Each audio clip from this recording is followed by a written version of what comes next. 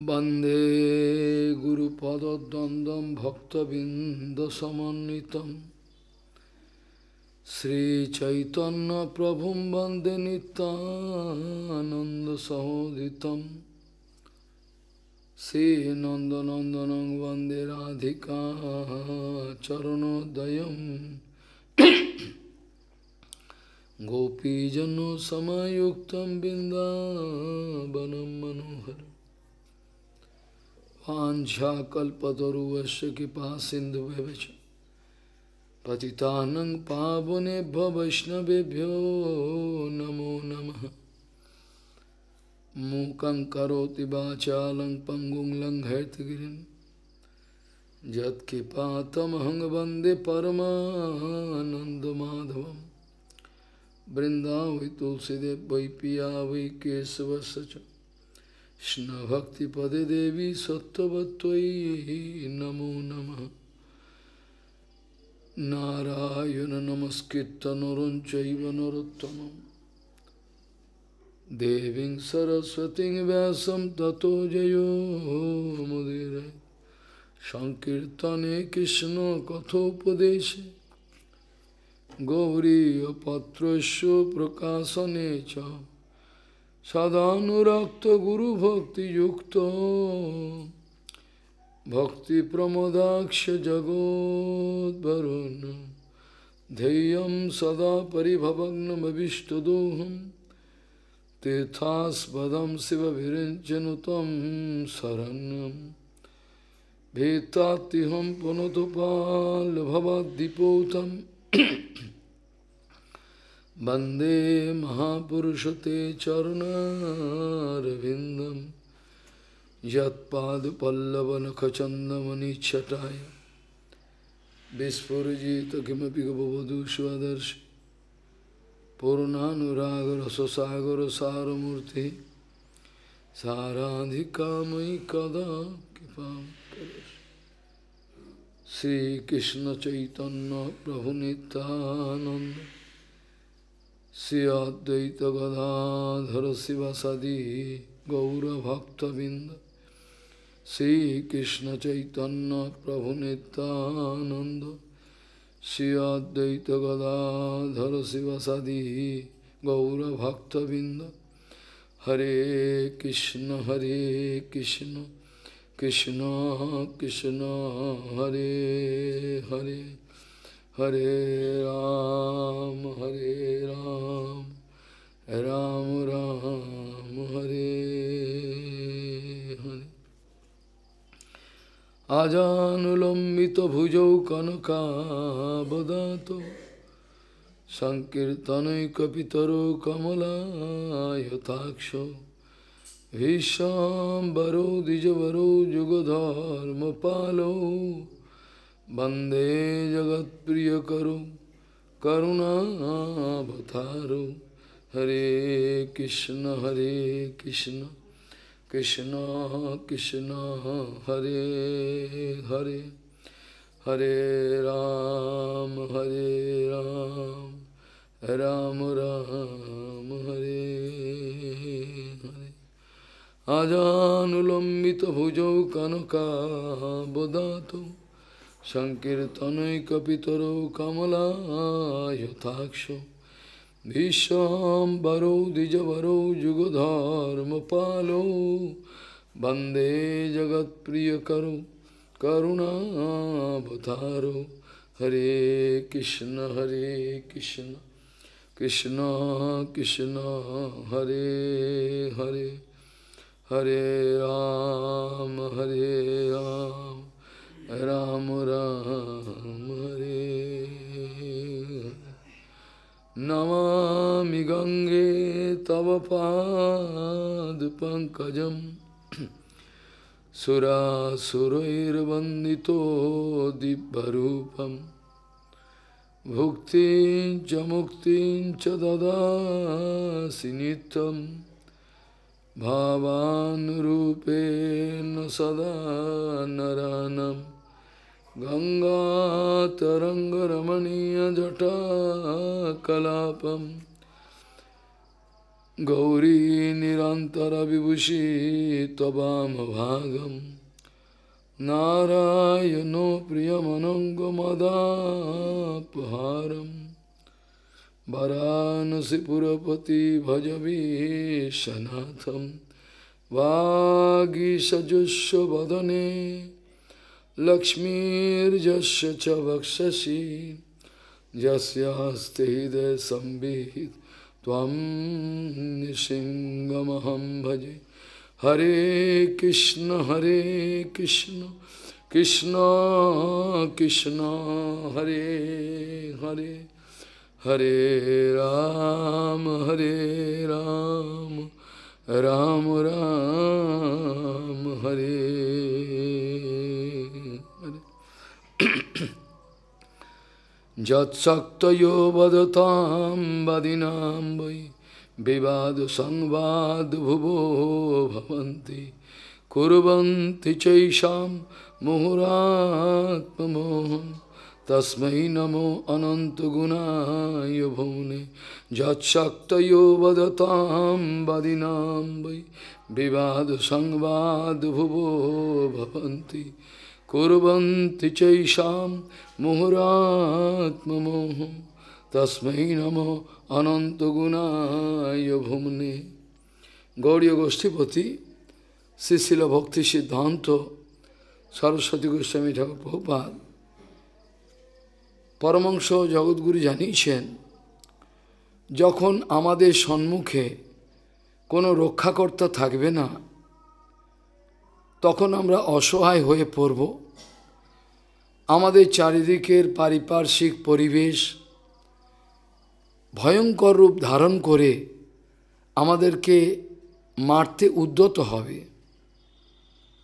গৌড়ীয় গোষ্ঠীপতি শ্রীশিল ভক্তি সিদ্ধান্ত সরস্বতী গোস্বামী ঠাকুর প্রভুপাদ পরমহংস জগদ্গুরু জানিয়েছেন, যখন আমাদের চারিপাশে আমাদের কোনো রক্ষাকর্তা থাকবে না তখন আমরা অসহায় হয়ে পড়ব এবং চারিদিকের পারিপার্শ্বিক পরিবেশ ভয়ঙ্কর রূপ ধারণ করে আমাদেরকে আক্রমণ করতে ছুটে আসবে। কথাটার মানে বুঝলাম না। আমাদের তো রক্ষাকর্তা আছে, আমাদের ব্যাংকের টাকা আছে, আমাদের স্বামী আছে, আমাদের বাবা, আমাদের অনেক রক্ষাকর্তা তো আছে। এই কথা বলছেন কেন? বাস্তবিক পক্ষে এই জড়জগতের যারা সাধারণ জীবনযাপন করছেন তারা এইসব কথার মানে উপলব্ধি করতে পারবেন না। রক্ষাকর্তা বলতে আমার এই জড় রক্ত মাংসের এই পুঁজের যে শরীরটা দুর্গন্ধ দূষিত, এই শরীরটাকে রক্ষার কথা প্রভুপাদ বলেননি। রক্ষার কথা বলছেন যে আমি যাকে বলা যায় আমি, সেই আত্মাটাকে রক্ষার কথা বলেছেন। আত্মাটা যদি রক্ষিত না হয় তাহলে এই শরীরটা দিয়ে কিছু কাজ হবে না। তার জন্য গজেন্দ্র মোক্ষণের কথা হয়তো কালকেই আলোচনা হয়েছিল, সেখানে আপনারা শুনেছেন গজেন্দ্র ছিলেন পূর্বজন্মে ইন্দ্রদম্ন রাজা।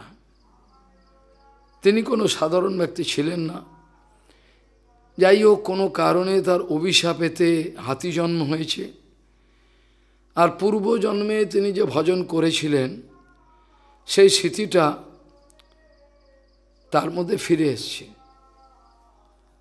তাই জন্য তিনি এই বিপদগ্রস্ত অবস্থায় ভগবানকে স্মরণ করেছিলেন এবং লেখা আছে যজাপ পরমম জপ্যম প্রাগ জন্মানুশিক্ষিতম।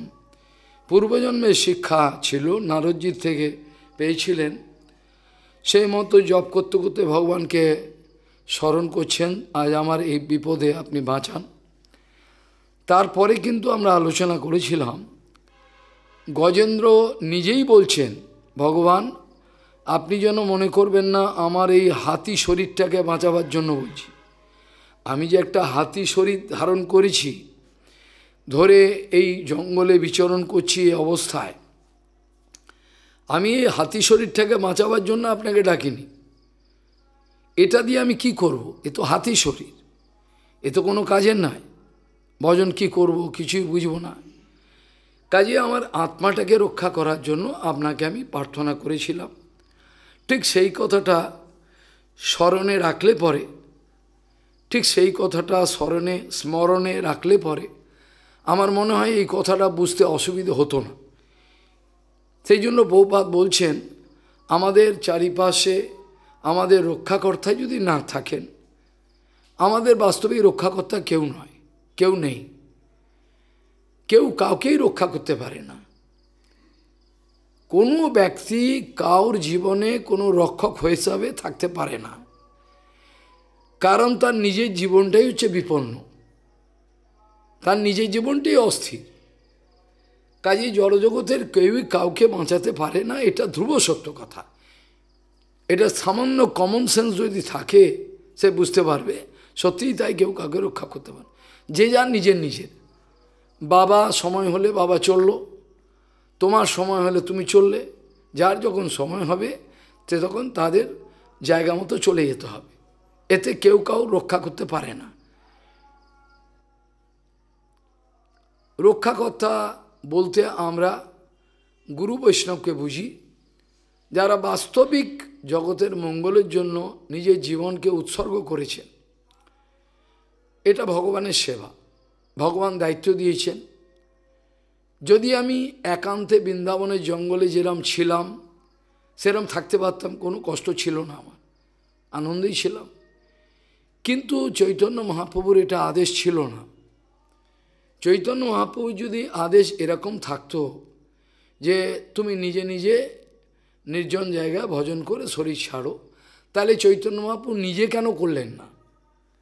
নিজে তো করেননি, নিজে সমস্ত জায়গায় কষ্ট করে গেছেন, সমস্ত জগতে তিনি নাম প্রেম বিতরণ করার চেষ্টা করেছেন, সবাইকে বোঝাবার চেষ্টা করেছেন এই দুটো দিনের জীবন এটা বাবা কিচ্ছু না, এটা কিচ্ছু না। এই মানব জীবন ধারণ করা হয়েছে একমাত্র হরিভজন করবার জন্য। তাই যদি না হয় তাহলে মানব জীবনের কোনো অর্থ নেই। দুর্লভ মানুষ জনম দেহিনাম এব ক্ষণভঙ্গুরা তত্রাপি দুর্লভম মন্যে বৈকুণ্ঠ প্রিয় দর্শনম, বৈকুণ্ঠ প্রিয় দর্শনম। নিমি মহারাজ বলছেন, একে তো মানব জীবন দুর্লভ, দুর্লভ বলতে 84 কোষ যোনি ভ্রমণ করতে করতে জন্তু জানোয়ার পশু পাখি সাপ পোকা মাকড় জন্ম হতে হতে কি জানি কিভাবে মনুষ্য জন্ম হলো। এই মনুষ্য জন্ম হওয়ার পরেতে মনুষ্য জন্মের অর্থটা যদি কেউ না বুঝলো, তাহলে মনুষ্য জীবন বৃথা হয়ে গেল, তার জন্ম লাভ করে কিছু হলো না। যেটা সম্বন্ধে বশিষ্ঠ মুনি একবার বলেছিলেন, বশিষ্ঠ মুনি বলছেন, আচ্ছা বলো মানুষের সঙ্গে পশুর পার্থক্যটা কোথায়? বলতে পারো? মানুষগুলোর সঙ্গে পশুগুলোর পার্থক্য কোথায়? সেইটা বশিষ্ঠ মুনি জানাচ্ছেন। বলছে দেখো, মানুষ যদি পশুর মতো জীবনযাপন করে তাহলে তো তার কোনো অর্থ রইল না মানব জীবনে। সেই জন্য বশিষ্ঠ মুনি বলছিলেন, আহার নিদ্রা ভয়ে मैथुनंच सामान्य में तत्पशुभि नारायण ज्ञान विशेष अधिको नारायणम ज्ञानेन हीना पशुभि समाना। যেটা আমাদের কীর্তনে শাস্ত্র বলছে, ভাগবত বলছে, ভাগবত এই কথা আসবে, আমরা আলোচনা করব। বলছেন দ্বিপদে চতুষ্পদ, যে 4 পেয়ে পশু আছে তাতে দ্বীপে পশু হচ্ছে আরও ভয়ঙ্কর। 4 পেয়ে পশু কিছু বিশেষ ক্ষতি করতে পারবেন, বরঞ্চ খিদে পেলে একটু কামড়ে ধরবে, তোমাকে কি খাবার জোগাড় করবে। দ্বিপদ 4 পদ পশু অত ভয়ঙ্কর কিছু করতে পারবে না। ভাগবত ওই জন্য বলছেন দ্বিপদে চতুষ্পদ, পা দুটো কিন্তু ওরা কিন্তু 4 পেয়ে জানোয়ার।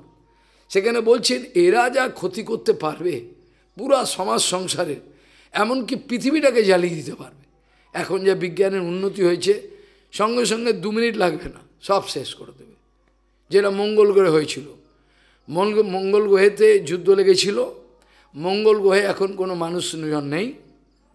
মঙ্গল গ্রহে মানুষ ছিল আগে, অত্যন্ত হাই টেকনোলজি ছিল, সব শেষ, পুরো একেবারে নিউক্লিয়ার ওয়ারফেয়ার শেষ। এটাও হবে ভবিষ্যতে, কোনো দিন হবে।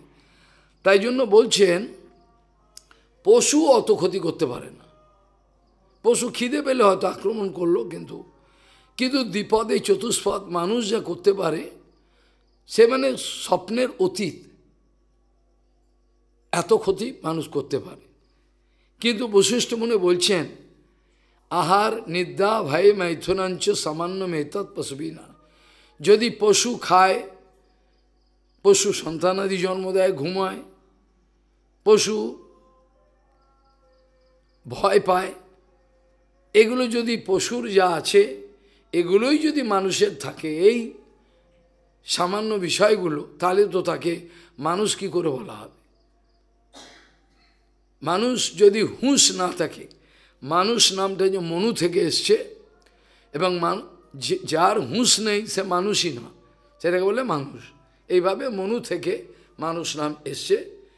এখন বশিষ্ঠ মুনির বক্তব্য হলো, যদি বিচার বিশ্লেষণ ক্ষমতা, যেগুলো রেশনালিটি যদি না থাকে, বিচার ক্ষমতা, ভালো মন্দ, প্রাকৃত অপ্রাকৃত, এইসব বিচার যদি না থাকে, যদি জাগতিক ভালো মন্দের বিচার থাকে, তাহলেও হবে না। তাহলেও তোমরা তাকে ভদ্রলোক বলবে, আমরা জাগতিকভাবে কোনো ভালো, কোনো চরিত্র ভালো ভদ্রলোক বলতে পারি, কিন্তু পারমার্থিক হিসাবে তার কোনো মূল্যই থাকে না। তার পারমার্থিক মূল্য কেন? কারণ নৈতিক চরিত্র দিয়ে ভগবানকে পাওয়া যায় না, জগতিক সততা দিয়ে ভগবানকে পাওয়া যায় না, বিরাট পাণ্ডিত্য দিয়ে ভগবানকে পাওয়া যায় না। তাহলে কি দিয়ে ভগবানকে পাওয়া যায়? ভক্তি দিয়ে ভগবানকে পাওয়া যায়। ভক্তি বশ পুরুষ, আর কোনো রাস্তায় কোনো ভগবানকে পাওয়ার কোনো উপায় নেই। কিন্তু ভক্তিটা দেবে কে? ভক্তি তো সুদুর্লভ। ভক্তির যে ডেফিনেশন, ভক্তির যে বর্ণনাটা, সেটা ব্যাখ্যা করতে গেলে প্রচুর সময় লাগবে। ভক্তির বর্ণনায় বলছেন অল্প কথায় ক্লেশাগ্নি শুভদা মোক্ষ লঘুতাকৃত সুদুর্লভা সান্দ্রানন্দ বিশেষাত্মা শ্রীকৃষ্ণাকর্ষণী চ সা। এটা হলো ভক্তির ডেফিনেশন। এটা শুনতে গেলে অনেক সময় লাগবে। ভক্তিতে কি হয়? ভক্তির নৈবম নয়তি, ভক্তির নৈবম দর্শয়তি, এইটা উপনিষদ বলছে। ভক্তি ভগবানের কাছে নিয়ে যায়, ভগবানকে দর্শন করায়, ভগবানের সঙ্গে সব কিছু ভক্তি করে। ভক্তিরেব ভূয়সী ইত্যাদি কথা বলছেন। সমগ্র ভাগবতী মহাপুরাণের উদ্দেশ্য একটাই। সমগ্র ভাগবতী মহাপুরাণের উদ্দেশ্য একটা, সেটা হচ্ছে যে ভাগবত কথা শোনবার পর তার হৃদয়ে ভগবতী বিদ্যা, যেটা সম্বন্ধে আগেও বলা হয়েছিল, যস্য সাক্ষাৎ ভগবতী জ্ঞান দ্বীপে প্রদো গুরৌ মর্ত সাধ্যি সুতম তস্য সর্বম কুঞ্জর শৌচবৎ। এরা বলছেন যস্য সাক্ষাৎ ভগবতী জ্ঞান দ্বীপ প্রদে গুরৌ মর্ত সাধ্যি সুতম তস্য সর্বম কুঞ্জর শৌচবৎ। বলছেন যার দিব্য জ্ঞান দাতা, সেই গুরু দিব্য জ্ঞান যিনি দেন, ভাগবতী জ্ঞান, তার প্রতি যদি কারোর মর্তবুদ্ধি থাকে, মানুষের মতো একটা সাধারণ এরকম যদি থাকে, তাহলে বলছে মর্ত সাধ্যি, তার যত কিছু জীবনে লাভ করেছে, শ্রুতিপুতি পড়েছে, অনেক কিছু করলো, কিন্তু সব হাতির স্নান যেমন হয় কুঞ্জর শৌচবৎ, হাতি স্নান করলে যেমন হয় বেকার হয়ে যায়, এর কোনো অর্থ থাকে না। এই জন্য সেখানে এই কথা বলা হয়েছিল। পরবর্তীকালে আমরা যে কালকে অমৃত বন্টনের কথা আলোচনা করছিলাম, কিন্তু এই অমৃত যে স্বর্গে পাওয়া যায় সেটা কি আমাদের দরকার? সেটা প্রশ্ন আছে। স্বর্গে যদি অমৃত দরকার হয় তাহলে তো স্বর্গে যেতে হবে। স্বর্গে গিয়ে সেখানেও অমৃত দেবে না, অমৃত খেলে তো অমর হয়ে যায়। স্বর্গে গিয়ে যে ভোগ করতে পারবে, অমৃত তো সবাইকে দেওয়া হয় না, অমৃত সবাইকে দেওয়া হয় না, কিন্তু ভোগ করতে পারবে স্বর্গে। ক্ষীণে পুণ্যে মত্তলোকং বিশন্তি, এখানে আবার ফিরে আসতে হবে, এটাই জীবের কপালে লেখা আছে।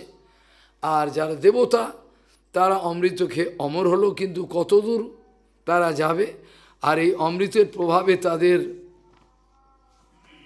কি হতে পারে সেইটা হলো কথা। আলোচনা প্রসঙ্গে আমরা দেখেছিলাম। এবার প্রশ্ন হলো, এখানে আলোচনা করতে করতে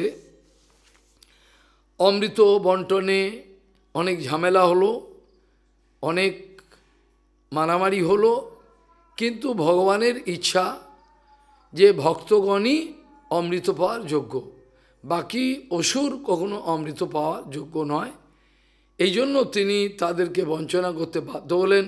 আর বঞ্চনার মূল দায়ী হলো অসুররা নিজেই। যদি কেউ ভগবানকে দায়ী করে সেটা ভুল কথা, কারণ অমৃত উত্থাপনের আগে তাদের মধ্যে একটা এগ্রিমেন্ট হয়েছিল যে অমৃত আমরা সবাই ভাগ করে নেব। কিন্তু প্রথমেই অমৃতর কলস উঠবার পরে তারা কেন চুরি করে নিয়ে তাড়াতাড়ি করে ছুটল, তাহলে দোষটা তাদের। তাতে প্রমাণ হলো ওরা এখনই অমৃত পায়নি, তাতে এইরকম অত্যাচার করছে, অমৃত পেলে কী করবে? সেই জন্য তারা অমৃত পাওয়ার যোগ্য আদৌ নয়। এ কথাটা ধ্রুব সত্য। ভগবান সবার প্রতি সমদৃষ্টি অবশ্যই আছে, কিন্তু তিনি এই অসুরগুলোকে অমৃত দিয়ে বিপদ ডেকে আনবেন, জগতের একটা বিপর্যয় হবে, এটা হতে পারে না। তাই জন্য হলো। এখন প্রশ্ন হলো, বলি মহারাজের নেতৃত্বে অনেক মারামারি হলো, শেষে কি হলো? বলি মহারাজ তো স্বর্গকে সমস্ত কিছু আধিপত্য সব নিয়ে নিয়েছেন। এখন অমৃত যার জন্য মন্থন হলো, অনেক কিছু হলো। এখন বলি মহারাজ একটা যজ্ঞের আয়োজন করছেন, বিরাট যজ্ঞের আয়োজন ভৃগুকচ্ছ নামক একটা স্থানে। সেটা হলো নর্মদা নদীর তীরেতে, সেখানে যজ্ঞের আয়োজন করছেন। এই যজ্ঞেতে এবার যজ্ঞের আগেতে যে ঘটনাটা সেটা আমি অল্প কথায় বলেছিলাম, অনেকের মনে নাই। সেটা হলো এই দৈত্যদের জননী হলো দিতি, আর অদিতি হলো দেবতাদের জননী। স্বর্গচ্যুত হয়ে স্বর্গ থেকে বাইরে তারা ঘুরে বেড়াচ্ছে, তাদের অধিকার নেই। এই কষ্টতে তিনি অত্যন্ত দুঃখ পাচ্ছেন। এবং পরে তিনি স্বামীকে জিজ্ঞাসা করলেন, কি একটা ব্রত আপনি বলুন যাতে সমাধানটা হতে পারে। তাতে কশ্যপজি তাকে উপদেশ করেছিলেন, পয়ব্রত করলে পরে ভগবান সন্তুষ্ট হয়। এখন পয়ব্রত আচরণ করলেন অদিতি মা। পয়ব্রত আচরণের ফলেতে সত্যিই তিনি পয়ব্রত সঠিকভাবে করেছিলেন। বর্তমান যুগে ওরকম পয়ব্রত কেউ করতে পারবে না, খালি দুধ পান করে থাকা অনেক নিয়ম, এগুলো এখন আর আলোচনার কোনো প্রশ্নই আসে না। পয়ব্রত করে ভগবান সন্তুষ্ট হলেন। সন্তুষ্ট হওয়ার পর ভগবান দর্শন দিলেন, বললে, মা আপনার কি কষ্ট সে আমি জানি। আপনি ব্রত করেছেন এই জন্য যে আপনার ছেলেপেলেরা সব কোনো জায়গা স্থানবস্ত ঘুরে বেড়াচ্ছে, আপনার বড় কষ্ট, এই কষ্টের সমাধানের জন্য আপনি করেছেন। ঠিক আছে, তা হবে, কোনো চিন্তার কিছু নেই। এই বলে তাকে বর দিলেন। এবং শুধু তাই নয়, তার গর্ভেতে ভগবান নিজে বামনদেব রূপে আবির্ভাব হলেন। বামনদেবের আবির্ভাবেতে সমস্ত গ্রহ তারা নক্ষত্র সমস্ত জগৎ আনন্দিত হয়ে পড়ল।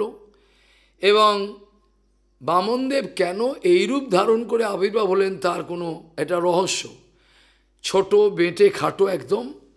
আর বামনদেবের আবির্ভাবে পরে যখন তার যজ্ঞোপবীত আদি সমস্ত হওয়া হলো, যজ্ঞভোগ্য হলো, বামনদেব এবার ভিক্ষা করার জন্য বাইরে গেলেন। তিনি আবির্ভাব কেন হয়েছেন এটা ঋষিমুনিরা দেবতারা কিছু উপলব্ধি করেছিলেন, সম্পূর্ণ বোঝা যায়নি। এখন বামনদেব আবির্ভাব হয়ে কি করলেন, তার খরম পায়ে দিয়ে বেঁটে খাটো মানুষ, ছোট্ট দেখতে অপূর্ব সুন্দর, যেন কত সূর্য উদয় হয়েছে, শরীরের তেজ, ব্রহ্ম তেজ। এইভাবে ছাতা লাঠি ভিক্ষাপাত্র নিয়ে তিনি ভিক্ষায় চললেন। ভিক্ষা করতে গিয়ে তার উদ্দেশ্য কি? তার উদ্দেশ্য ছিল যে বলি মহারাজের কাছে যাব, বলি মহারাজের সঙ্গে মারামারি করে পারা যাবে না। ভগবান বলছেন না, দেবতারা পার, ভগবান তো সবই পারেন। দেবতারা বলি মহারাজের সঙ্গে পেরে উঠবে না, এটা আগেই বলে দিয়েছেন ভগবান যে পারবে না। কেন? উনি দেবতারা এখন গুরুদেবের প্রচণ্ড কৃপা পেয়েছে, এখন তোমার ক্ষমতাও নেই কিছু করবে, তো অন্য কায়দা করে যদি কিছু করতে পারো হতে পারে। ওরা গুরুকৃপা লাভ করেছে, গুরুকৃপা লাভ করে কিছু করার ক্ষমতা নেই কাউর। যাই হোক, আর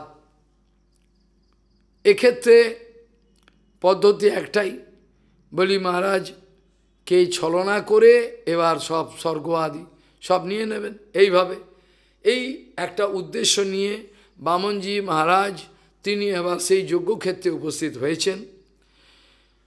যজ্ঞক্ষেত্রে উপস্থিত হওয়ার পর যারা ওর তেজ দেখে ধর্ষিত ইন্দ্রিয় হয়ে গেছিল তারা সব উঠে দাঁড়িয়ে সম্মান করছেন। বলি মহারাজও স্বাগত জানালেন, ব্রাহ্মণ পুত্র আপনাকে স্বাগত জানাই। কী জন্যে এসছেন বলুন? যদি ভিক্ষা করতে এসে থাকেন, আপনার ঈপ্সিত মানে আপনি যা চান তাই আমি দেব। এইভাবে কী করলেন তিনি কি করলেন, এবার দান দেবেন বলে ঠিক করলেন। এবার আমাদের বামনজি মহারাজ কি করলেন, বলি মহারাজকে আগে প্রশংসা করে এত বাড়িয়ে দিলেন, মানে খালি প্রশংসা করছেন যে আপনি যা আমাকে যা চাইব তাই দেবেন, এটা নতুন কিছু কথা নয়। আপনাদের বংশটাই অত্যন্ত উন্নত। আপনার বংশে প্রহ্লাদ মহারাজ ছিলেন, তারা দানশীল, দয়া প্রচুর, তাদের অনেক কিছু দান করতেন, তাদের আপনাদের মহিমাই আলাদা। এইভাবে বলে তাকে কি করলেন, আস্তে আস্তে বাড়িয়ে দিলেন। দেওয়ার পরে যখন সে দান যখন চাইবেন, সেই সময় কি হলো, দান চাইছেন মাত্র 3 পাদ ভূমি। 3 পাদ ভূমি যখন চাইছেন, সেই সময়তে আমাদের বলি মহারাজ বড় অবাক হয়ে যাচ্ছেন। 3 পাদ ভূমি নেবেন কি করে? 3 পাদ ভূমি নিয়ে আপনি কী করবেন? এটা তো আপনার কোনো কাজে আসবে না। বলছেন আমার 3 পাদ ভূমি চাই, আর কোনো কিছু আমার কোনো প্রয়োজন নেই, অন্য কিছুতে আমার দরকার নেই। যদি আপনি দেন ভালো, আর নাহলে আমি চললাম। কারণ দেখুন রাজন, জগতে এমন কোনো রাজা জন্মায়নি যাদের আকাঙ্ক্ষা শেষ পর্যায়ে পৌঁছেছে। নহুষ গয় থেকে আরম্ভ করে তারা প্রচুর ক্ষমতাশালী ছিলেন, কিন্তু তারা কেউই সন্তুষ্ট হতে পারেননি। কাজেই আমি ব্রাহ্মণ, আর আমার তপস্যাই হচ্ছে বল, যদি এইটুকু দেন যথালাপে আমি সন্তুষ্ট, যদি দিতে চান তো দিন, তাহলে নাহলে আমি চললাম। শেষে বলি মহারাজ যখন এই দান দেওয়ার জন্য জল গ্রহণ করবেন কমণ্ডল নিয়ে, তার আগে বলি মহারাজকে সাবধান করে দিচ্ছেন শুক্রাচার্য। শুক্রাচার্য বলছেন, রাজন সাবধান, এ কিন্তু সাধারণ কোনো ব্রাহ্মণ নয়, এ কিন্তু বিষ্ণু, এস বিষ্ণুর অব্যয়হা। এ কী করবে, ত্রিপাদ ভূমির নাম করে তোমার সর্বস্ব হরণ করে নেবে, রেখো। এই কথা কিন্তু আমি জানিয়ে দিলাম। কাজেই এই দান তুমি দেবে না, দান দিতে যাও না। বলি মহারাজ চিন্তা করছেন, আমার গুরুদেব হলো প্রহ্লাদ মহারাজ। প্রহ্লাদ মহারাজকে তিনি গুরু মানেন। প্রহ্লাদ মহারাজের বংশে আমার জন্ম, যিনি ভগবানের পূর্ণ কৃপা লাভ করেছিলেন। কাজেই গুরুদেব শুক্রাচার্য। শুক্রাচার্য নামটার অর্থ হল শুক্র জননেন্দ্রিয়ের আচার্য, অর্থাৎ তিনি বংশবিস্তার করতে পারেন, টাকা পয়সা ধন দৌলত এইসবের আচার্য। তিনি ভগবানকে পাইয়ে দেওয়ার আচার্য নন। কাজেই শুক্র আচার্য, এটার অনেক সুন্দর ব্যাখ্যা আছে। শুক্রাচার্য বারণ করার পরে বলি মহারাজ তো মানতে রাজি নয়। বলি মা চিন্তা করছেন, আমি তো এতক্ষণ ভেবেছিলাম এ একটা সামান্য ব্রাহ্মণ, তেজিয়ান ব্রাহ্মণ, আমি ভিক্ষা দেব। এখন যখন জানতে পারলাম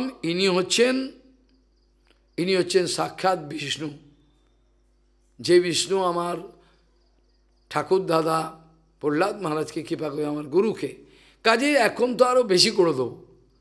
উনি না করলেও, না যদি বলে তার দেবো। আর দান করার পাত্র তো একমাত্র বিষ্ণুকেই দিতে হবে, সব দান তো তারই। এই বলে যখন তিনি দিতে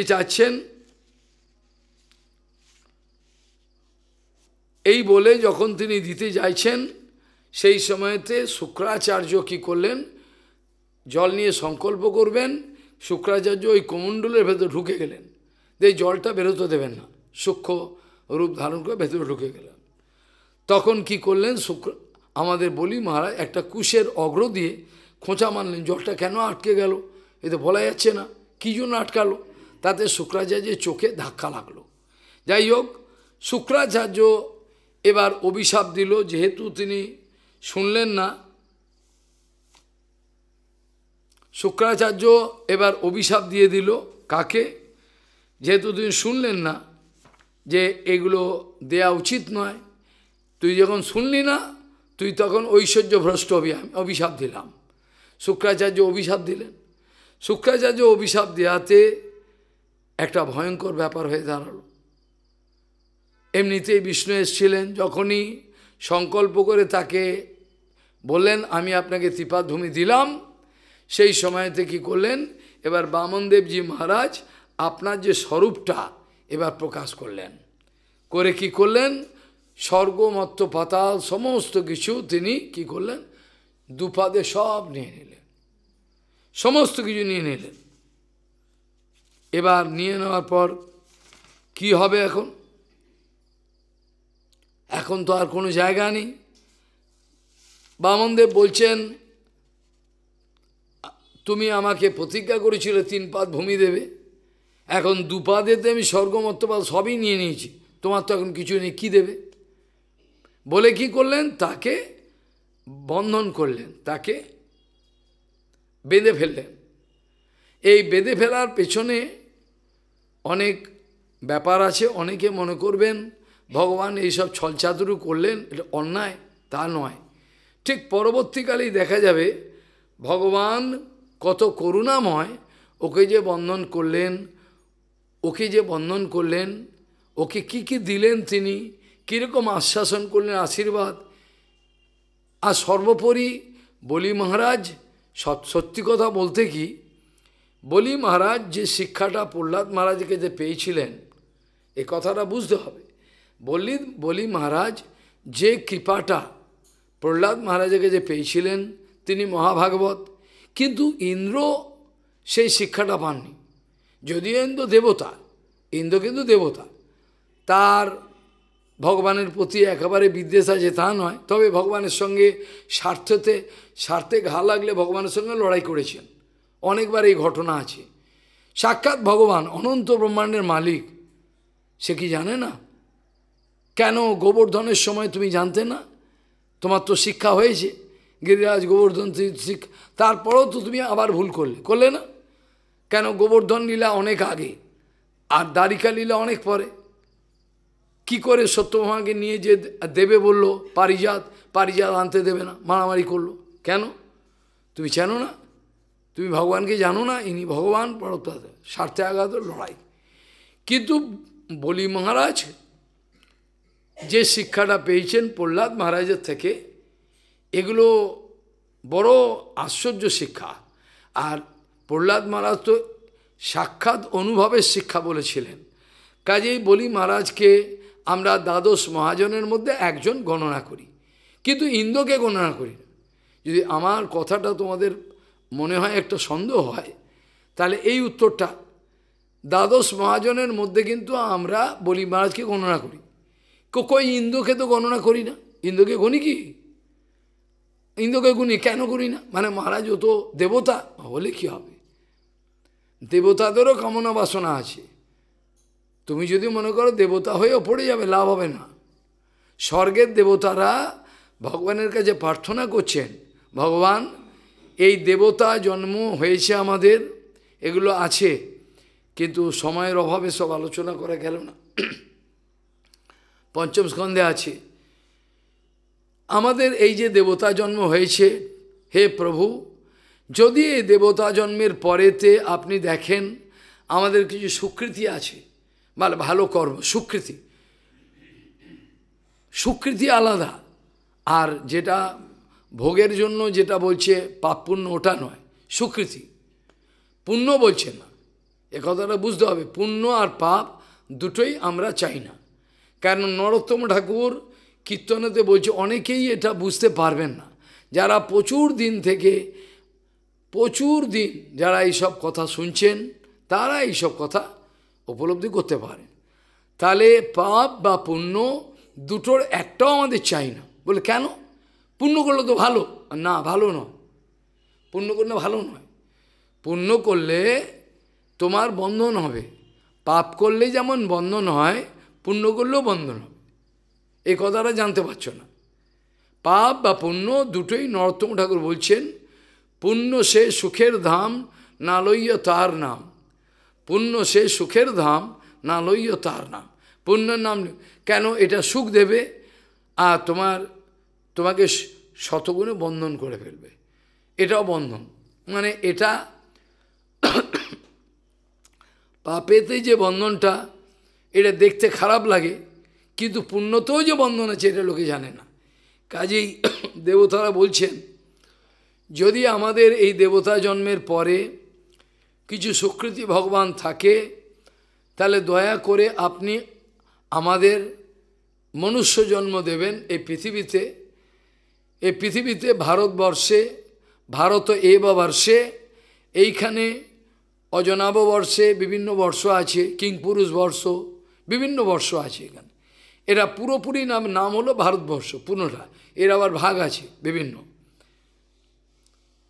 এই ভারতবর্ষে যেন আমাদের জন্ম হয়, দেবতারা বলছেন, হয়ে যেন আপনার ভজন করতে পারি। কেন? দেবতা জন্মে ভজন করা যায় না। প্রথম কথা হলো সমস্ত যোগ ঐশ্বর্য আছে, ইচ্ছামাত্র সব পেয়ে যায়। যোগ ঐশ্বর্য তো কোনো কষ্ট বলে কিছু নেই, ইচ্ছামাত্র সূক্ষ্ম হয়ে গেলাম, চলে গেলাম।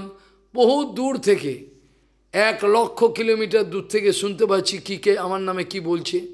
এগুলো যোগসিদ্ধি আছে।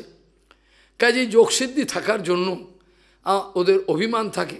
এই জন্য সে বলছে আমাদের যত কষ্ট করব, আমরা ভগবত ভজন করব, আমরা সাধারণ মানুষের যে দুর্বল জীবন, এতে যদি অনুভব করে তাদের একটা দৈন্য আসে। কদিনের জীবন, এই একটু আগে বললাম, দুর্লভ মানুষ জন্ম দেহি নাম এব দেহিষু তত্রাপি দুর্লভম মান্যে বৈকুণ্ঠ প্রিয় দর্শনম। এটা 11 স্কন্ধে দেখবে। নিমি মহারাজ বলছেন যে এই জীবন তো দুদিনের, কখন যে চলে যাবে কোনো ঠিক নেই। আর তার ওপর সাধু দর্শন তো আরও দুর্লভ, সুদুর্লভ। কোথায় সাধু? সাধু তো পরিচয় দেয় না, লুকিয়ে থাকে, কাকে বুঝবো? এইভাবে বিরাট একটা সমস্যা। এইভাবে বলে কি হলো, বলি মহারাজ কোনো মতেই সংকল্প থেকে বিচ্যুত হলেন না। তিনি দান দিলেন, দেওয়ার পরেতে তাকে সঙ্গে সঙ্গে এবার অভিশাপ দিলেন। বলি এবার শুক্রাচার্য অভিশাপ দেওয়ার পরেতে তার ভবিতব্য, সে শিবষ্ট হবে। কিন্তু শিবষ্ট কতদিনের জন্য? বেশি দিন তো নয়। সঙ্গে সঙ্গে ভগবান তিনি বামন রূপ এবার প্রকাশ করলেন কিভাবে তিনি স্বর্গমত্ত পাতাল দুই পদে নিয়ে নিলেন। নেওয়ার পরেতে এবার বাকি তুমি যে বলেছো 3 পদ দেবে, দাও এবার 3 পদ, কোথায় দেবে বলো, কথা বলেছিল 3 পদ দেবে, 3 পদ তো নাই তোমার কাছে। তখন বৃন্দাবলী হচ্ছে তার পত্নী, বৃন্দাবলী হচ্ছে বলি মহারাজের পত্নী। তিনি সঙ্গে সঙ্গে সুবর্ণ কলসে, সোনার কলসে জল নিয়ে এলেন, এসে স্বামীকে কানে কানে বললেন যে আপনি এক কাজ করুন, এই সাক্ষাৎ ভগবান, এনাকে বলুন আপনার 3য় পদ আমার মাথায় রাখুন, আমার মাথায় রেখে দিন, বলেই সমাধান হয়ে যাবে। একে বলে ধর্মপত্নী, অধর্মপত্নী, এখন সব অধর্মপত্নী, ধর্মপত্নী একে বলে, যে বিপদে এইরকমভাবে বুদ্ধি দেয়। সঙ্গে সঙ্গে কী করলেন, বলি মহারাজ বামনদেবকে বললেন আপনি আমাকে যে বাঁধলেন, মাথা নিচু করে রয়েছে। প্রহ্লাদ আনন্দ পাচ্ছে এইসব দেখে, ভগবান তাকে মাথায় এবার পা দেবে। বলি মহারাজ বললেন আমার মাথায় এবার আপনার 3য় পদটা রাখুন। 3য় পদটা রাখার পরেতে মাথায় জয় জয়কার চারিদিকে, যে কৃপা কেউ কোনো দিন পায়নি, এই কৃপা বলি মহারাজের ভাগ্যে হলো। প্রহ্লাদের অশ্রু বিসর্জন দিলেন ভগবান, এই কৃপা তো আমিও পাইনি, আপনি তো আমার মাথায় হাতটা দিয়েছিলেন, আপনি তো আমার মাথায় হাত রেখেছিলেন, আর ওকে তো পাই দিয়ে দিলেন। বাহ, এ তো চরণটাই তো সবচেয়ে বড়, যে চরণ সেবা লক্ষ্মী আশা করে সমস্ত মুনি ঋষিগণ, সেটি তাকে দিলেন। যাই হোক ভালো। এখন প্রশ্ন হলো, বলি মহারাজকে ভগবান বললেন তোমাকে আমি সুতলে স্নান দিয়ে দিচ্ছি, সুতলে তুমি চলে যাও, সুতলে তুমি থাকো, সেখানে অনেক বৈভব, এমনকি স্বর্গেতে পর্যন্ত ওই বৈভব নাই। সেই জন্য সুতলপুরীতে ভগবান বলি মহারাজকে পাঠিয়ে দিলেন। বন্ধনটা হয়েছিল অল্প সময়ের জন্য, ওটা আনন্দের বন্ধন ভগবান বেঁধেছেন। তারপর তো চরণ দিলেন মাথায়, এবং সুতলে তাকে স্নান দিয়ে দিলেন, বড় আনন্দময় জায়গা। আর সুতলে গিয়ে শুধু সুতলে দিলেন না, ভগবান বললেন তোমার দ্বারেতে আমি প্রহরী থাকব। আশ্চর্য কৃপা, বলি মহারাজকে কৃপা করার পর সুতলে পাঠিয়ে দিলেন, দিয়ে বললেন ওই সুতলেতে আমি তোমার কাছে দারোয়ান থাকব, মানে গেটে আমি থাকব। অর্থাৎ কেউ যদি প্রথম আসে, গেটে যদি কোনো অসুর আছে, এসছিল, এইসব কথা আছে, এক লাথি মেরেছিলাম আমাদের ছিটকে পড়ে গেছে, রাবণ এসছিল, হ্যাঁ, এইসব কথা যাই হোক আছে। যাই হোক, এখন প্রশ্ন হলো এই দণ্ড যে দিল ভগবান, তাকে কৃপা করে বড় আশ্চর্য দণ্ড দিলেন। আর এখানে ভগবানকে ব্রহ্মা আদি বলছেন, ব্রহ্মা আদি প্রার্থনা করে বলছেন প্রভু আপনি এ তো আপনার যা প্রতিজ্ঞা তাই রক্ষা করেছে, আপনি একে খামাখা আপনি একে বন্ধন করছেন, বেঁধে ফেললেন, কষ্ট দিচ্ছেন, প্রার্থনা করে বলেছে। ভগবান বলছেন দেখো আমি যাকে কৃপা করি তাকে কেমনভাবে কৃপা করি লোক বুঝতেও পারে না। যেমন একটা উদাহরণ দিই, শ্রীমান নিত্যানন্দ বলরাম সাক্ষাৎ, তিনি কি করছেন, নীলাচল ক্ষেত্রে যাচ্ছেন গৌরাঙ্গের জায়গায়, সেখানে যাওয়ার সময় কি হলো, শিবানন্দ সেন ঘাঁটি সমাধান করেন। ঘাঁটি মানে কোথায় লোকজন থাকবে, কি খাবে, কোথায় থাকবে, এইসব বিভিন্ন এই সমাধানটা তিনি করেন। এবার শিবানন্দ ভিক্ষায় গেছেন, এবার নিত্যানন্দ লীলা করছেন, প্রচণ্ড খিদা পেয়েছে। আরে শিবা গেল কোথায়, খিদায় মরে গেলুম আমি, শিবা গেল কোথায় বলে গালাগাল দিচ্ছে, তার ছেলে মরুক বেটা, আর ছেলে মরুক তার ছেলে। এবার শিবানন্দের পত্নী কাঁদতে আরম্ভ করেছে।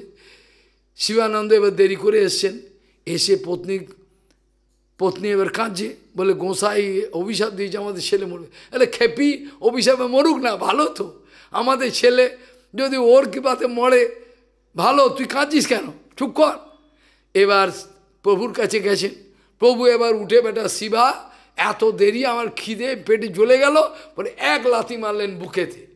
শিবানন্দ সে লাথিটা খেয়ে একবার আনন্দে বলছেন প্রভু আজ তুমি আমাকে নিজের বলে গ্রহণ করলে, আজকে তুমি আমাকে নিজের বলে গ্রহণ করলে, আজকে বুঝলাম তো কত কৃপা করলে, এইভাবে বলে।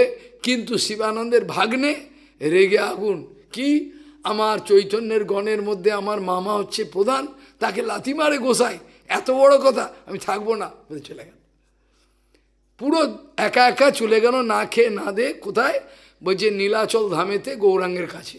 গৌরাঙ্গের কাছে এসে দণ্ডবোধ করছে। এবার গোবিন্দ বলছেন, সুকান্ত পেটরি উতারো, মানে তোমার গেঞ্জিটা খোলো। ভগবানকে দণ্ডবোধ করতে গেলে খালি গায়ে করতে, এখনও দক্ষিণ ভারতের নিয়ম আছে, যদি কোনো মন্দিরে ঢোকো খালি গা না হলে হবে না, পুরুষদের খালি গায়ে দণ্ডবোধ করতে। এখন মহাপ্রভু বলছেন, ও রাগ করে এসছে, কষ্ট পেয়ে এসছে, ওকে কিছু বলো না। তা এবার সুকান্ত বুঝে গেল, প্রভু জানে যে আমি যে দুঃখ পেয়ে এসছি, লোকে কিছু বলো না, দুঃখ পেয়ে যেভাবে পারে প্রণাম করুক, এইভাবে।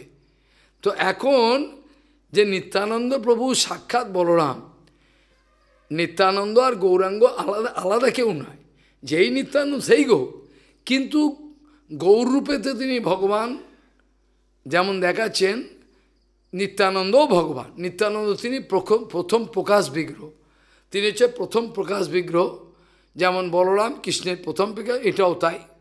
কাজেই এইভাবে যেমন কৃপা করেছেন, যখন ব্রহ্মা বলছেন ভূত ভাবন ভূতেশ দেব দেব জগন্ময় মুঞ্চৈনাম হিত সর্বস্বম নায়ম অর্হতি নিগ্রহম। প্রভু একে ক্ষমা করতে হয়, একে বেঁধে রেখেছেন, এ তো ছেড়ে দিতে হয় প্রভু। মুঞ্চৈনাম নাম, একে মুক্ত করুন, এ তো সব চলে গেছে প্রভু, কিছুই তো নেই, এ এখন পথের ভিখিরি, একে ছেড়ে দেওয়া দরকার, ছেড়ে দিন। প্রভু এবার বলছেন, ভগবান বলছেন, ব্রাহ্মণ তুমি জানো না আমি যাকে কৃপা করি, কিভাবে কৃপা করি। জগৎ যেমন নিত্যানন্দ কৃপা করলেন শিবানন্দকে, জগতের কেউ জানতে পারলো না, তারা মনে করলেন এক লাথি মারল, কিন্তু এটা কি কৃপা করলেন এটা শিবানন্দ বুঝে ফেলল, বাকি কেউ বুঝতে পারল না। সেই জন্য বলছেন, ভগবান বলছেন, ব্রাহ্মণ তুমি এত চিন্তা করছো, ব্রাহ্মণ যম অনুগৃহ্ণামি তদ বিষ বিদুনমি হম, যাকে আমি কৃপা করি তার সর্বস্ব হরণ করে নিই। হরণ করলে কী হয়, সে নিঃস্ব হয়ে যায়। যতক্ষণ তার সামনে অর্থবল লোকবল সব কিছু থাকে, সে অভিমানে স্ফীত হয়ে থাকে, স্বাভাবিক হয়। অবশ্য আমরা দেখলাম প্রহ্লাদ মহারাজের কেস, তারপর অম্বরীশ, এদের কথাটা আলাদা, কিন্তু বেশিরভাগই তাই। যেটা একটা রেয়ার, যে এটা একটা অস্বাভাবিক, এটার কথা গণনার মধ্যে আসে না। কিন্তু যেমন আমাদের যুধিষ্ঠির মহারাজ, তার কোনো অভিমান নেই, প্রহ্লাদ মহারাজ অভিমান নেই, অম্বরীশ মহারাজ তার কোনো অভিমান নেই, এত যে অত্যাচার করলো তারপরেও কিছু বলছেন না, মাথা তুলে কোনো কথা। এর প্রসঙ্গ আসবে, নভাগ নন্দন নাভাগ অম্বরীশের কথা আসবে এবার আমাদের নবম স্কন্ধে। এবার ভগবান বলছেন, ব্রাহ্মণ হে ব্রহ্মা যম অনুগৃহ্ণামি তদ বিষ বিদুনমি অহম, যাকে আমি অনুগ্রহ করি তার যে অহংকারের যে বিষয়গুলো, এগুলো প্রথমে আমি কেটে নিই।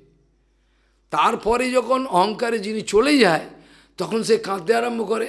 এরম ঘটনা ঘটেছে, অনেক ঘটনা, একটা না, আমি অনেক ঘটনা বলতে পারি। দু একটা ঘটনা বললে হয়তো লোকে কিছুটা অনুভব করতে পারবে। গুরুপাদ পদ্ম শ্রী চৈতন্য গরিমাঠ কলকাতায় থাকতেন, কালনাতে তার মন্দির ছিল, মাঝে মাঝে যেতেন। ওখানে গড়িয়াহাটে একটা বিরাট চশমার দোকান, বিশাল। তখনকার দিনে উনি লক্ষ লক্ষ টাকা এই ব্যবসায়, কেন সে এখন অনেক দোকান হয়েছে, তখন ছিল না, বিরাট দোকান গড়িয়াহাটের মোড়ে। এবার সে তার ভেতরে এত অভিমান, এত ঐশ্বর্য, গাড়ি বাড়ি সব কিছু, কিন্তু ঘটনাক্রমে কিভাবে যে হলো, সে গুরুপাদ পদ্মের সঙ্গে পরে তার যোগাযোগ হলো। কিভাবে হলো, তার একটা মেয়ে ছিল, একটা ছেলে, ছেলেটা বেঁচে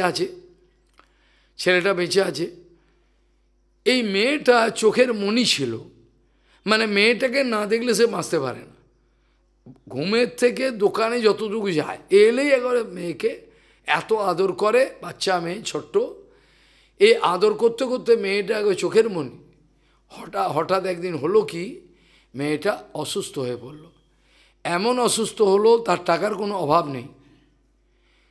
অনেকে মনে করেন টাকা পয়সা বোঝায়, অনেকে মনে করেন বোঝায় টাকা পয়সা সমাধান করে, তা কিন্তু নয়। টাকা পয়সা সমাধান, আমি দুই একটা ঘটনা বললে বুঝতে পারবে, তাহলে অহংকারটা লোকের কমবে যদি কারোর টাকা থাকে বা বিদ্যা থাকে। বলছেন জলন্ধরেতে একটা ফ্যামিলি আছে যার নাম হলো চাড্ডা ফ্যামিলি, কোটি কোটি টাকার মালিক। তারা হচ্ছে স্পোর্টসের ব্যবসা করে, সারা পৃথিবীতে সাপ্লাই দেয়। সেই চাড্ডা ফ্যামিলির আমি যখন জলন্ধরে যাই, যিনি খোদ মালিক, মানে কোটি কোটি টাকার মালিক, এ ব্যবসাসনে বসে রয়েছে। উনি গাড়ি নিয়ে খোদ আসবেন, লোক পাঠাবেন না, উনি গাড়ি করে নিয়ে বাড়িতেই যাবেন।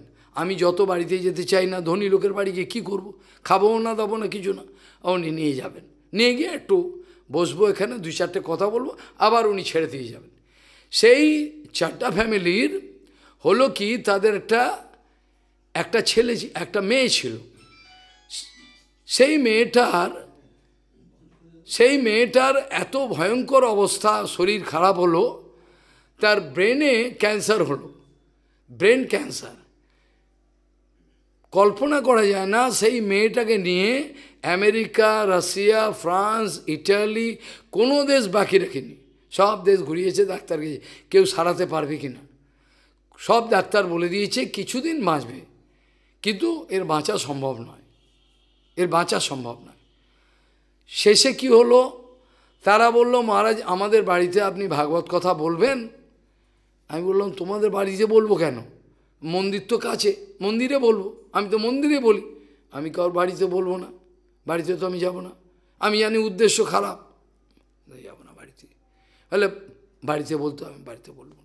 বাড়িতে কেন বলবো, এই মন্দির তো পাশেই, রাধা মাধব মন্দির, এখানে আমি হরিকথা বলবো, ওখানে যাবো না, তোমার পয়সার আমি ধার ধারি না। যাই হোক, এভাবে বলিনি, এখনও শ্রদ্ধা করে তারা। যাই হোক, তার একটা ছেলে পঙ্গু, অমিত, হচ্ছে তীর্থ গোস্বামীর শিষ্য, সবসময় বসে থাকতো আমার কাছে এসে জলন্ধরে গেলে। যাই হোক, এইভাবে দেখা গেল এত কোটি কোটি টাকার মালিক হয়েও সে বাঁচাতে পারল না, মেয়ে চলে গেল। ঠিক সেই রকম এই যে ঘটনা, ওরা অবশ্য এত কোটি কোটি টাকার মালিক নয়, বড়, কিন্তু তার যখন মেয়েটা অসুস্থ হয়ে দেহ ছেড়ে দিল, তখন বাবাটা পাগল, মানে পুরো পাগল হয়ে গেছে, না বাঁচতে পারবে না, সে নিজেকে শেষ করে।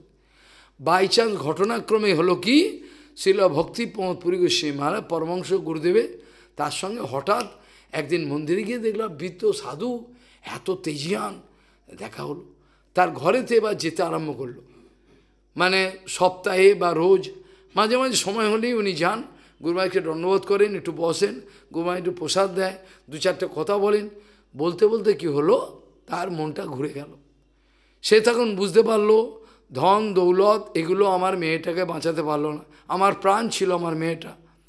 তাহলে জগতের যখন বুঝতে পারলাম কিছুই নয়, তখন আপনি আমাকে দয়া করে আশ্রয় দিন, আপনাকে হরিদান। বাবা আমি দীক্ষা দিই না, আপনাকে দিতে হবে। পরবর্তীকালে সে দীক্ষা নিয়েছিল, তার স্ত্রী দীক্ষা নিয়েছিল। তো এরকম অনেক ঘটনাই আছে, এগুলো কোনো নতুন নয়। যাই হোক, এখন ভগবানের বা সেদিনকেও বলছিলাম 4-5 দিন আগে, মনে করে দেখো, প্রভুপাদ বলছেন যখন সর্বপ্রথম আমি আমার গুরুদেবের চরণ দর্শন করলাম, তখন সেই পরমহংস গুরু পাদপদ্ম এক পদাঘাতে আমার অহংকারের যে ঘরটা চুরমার করে দিলেন।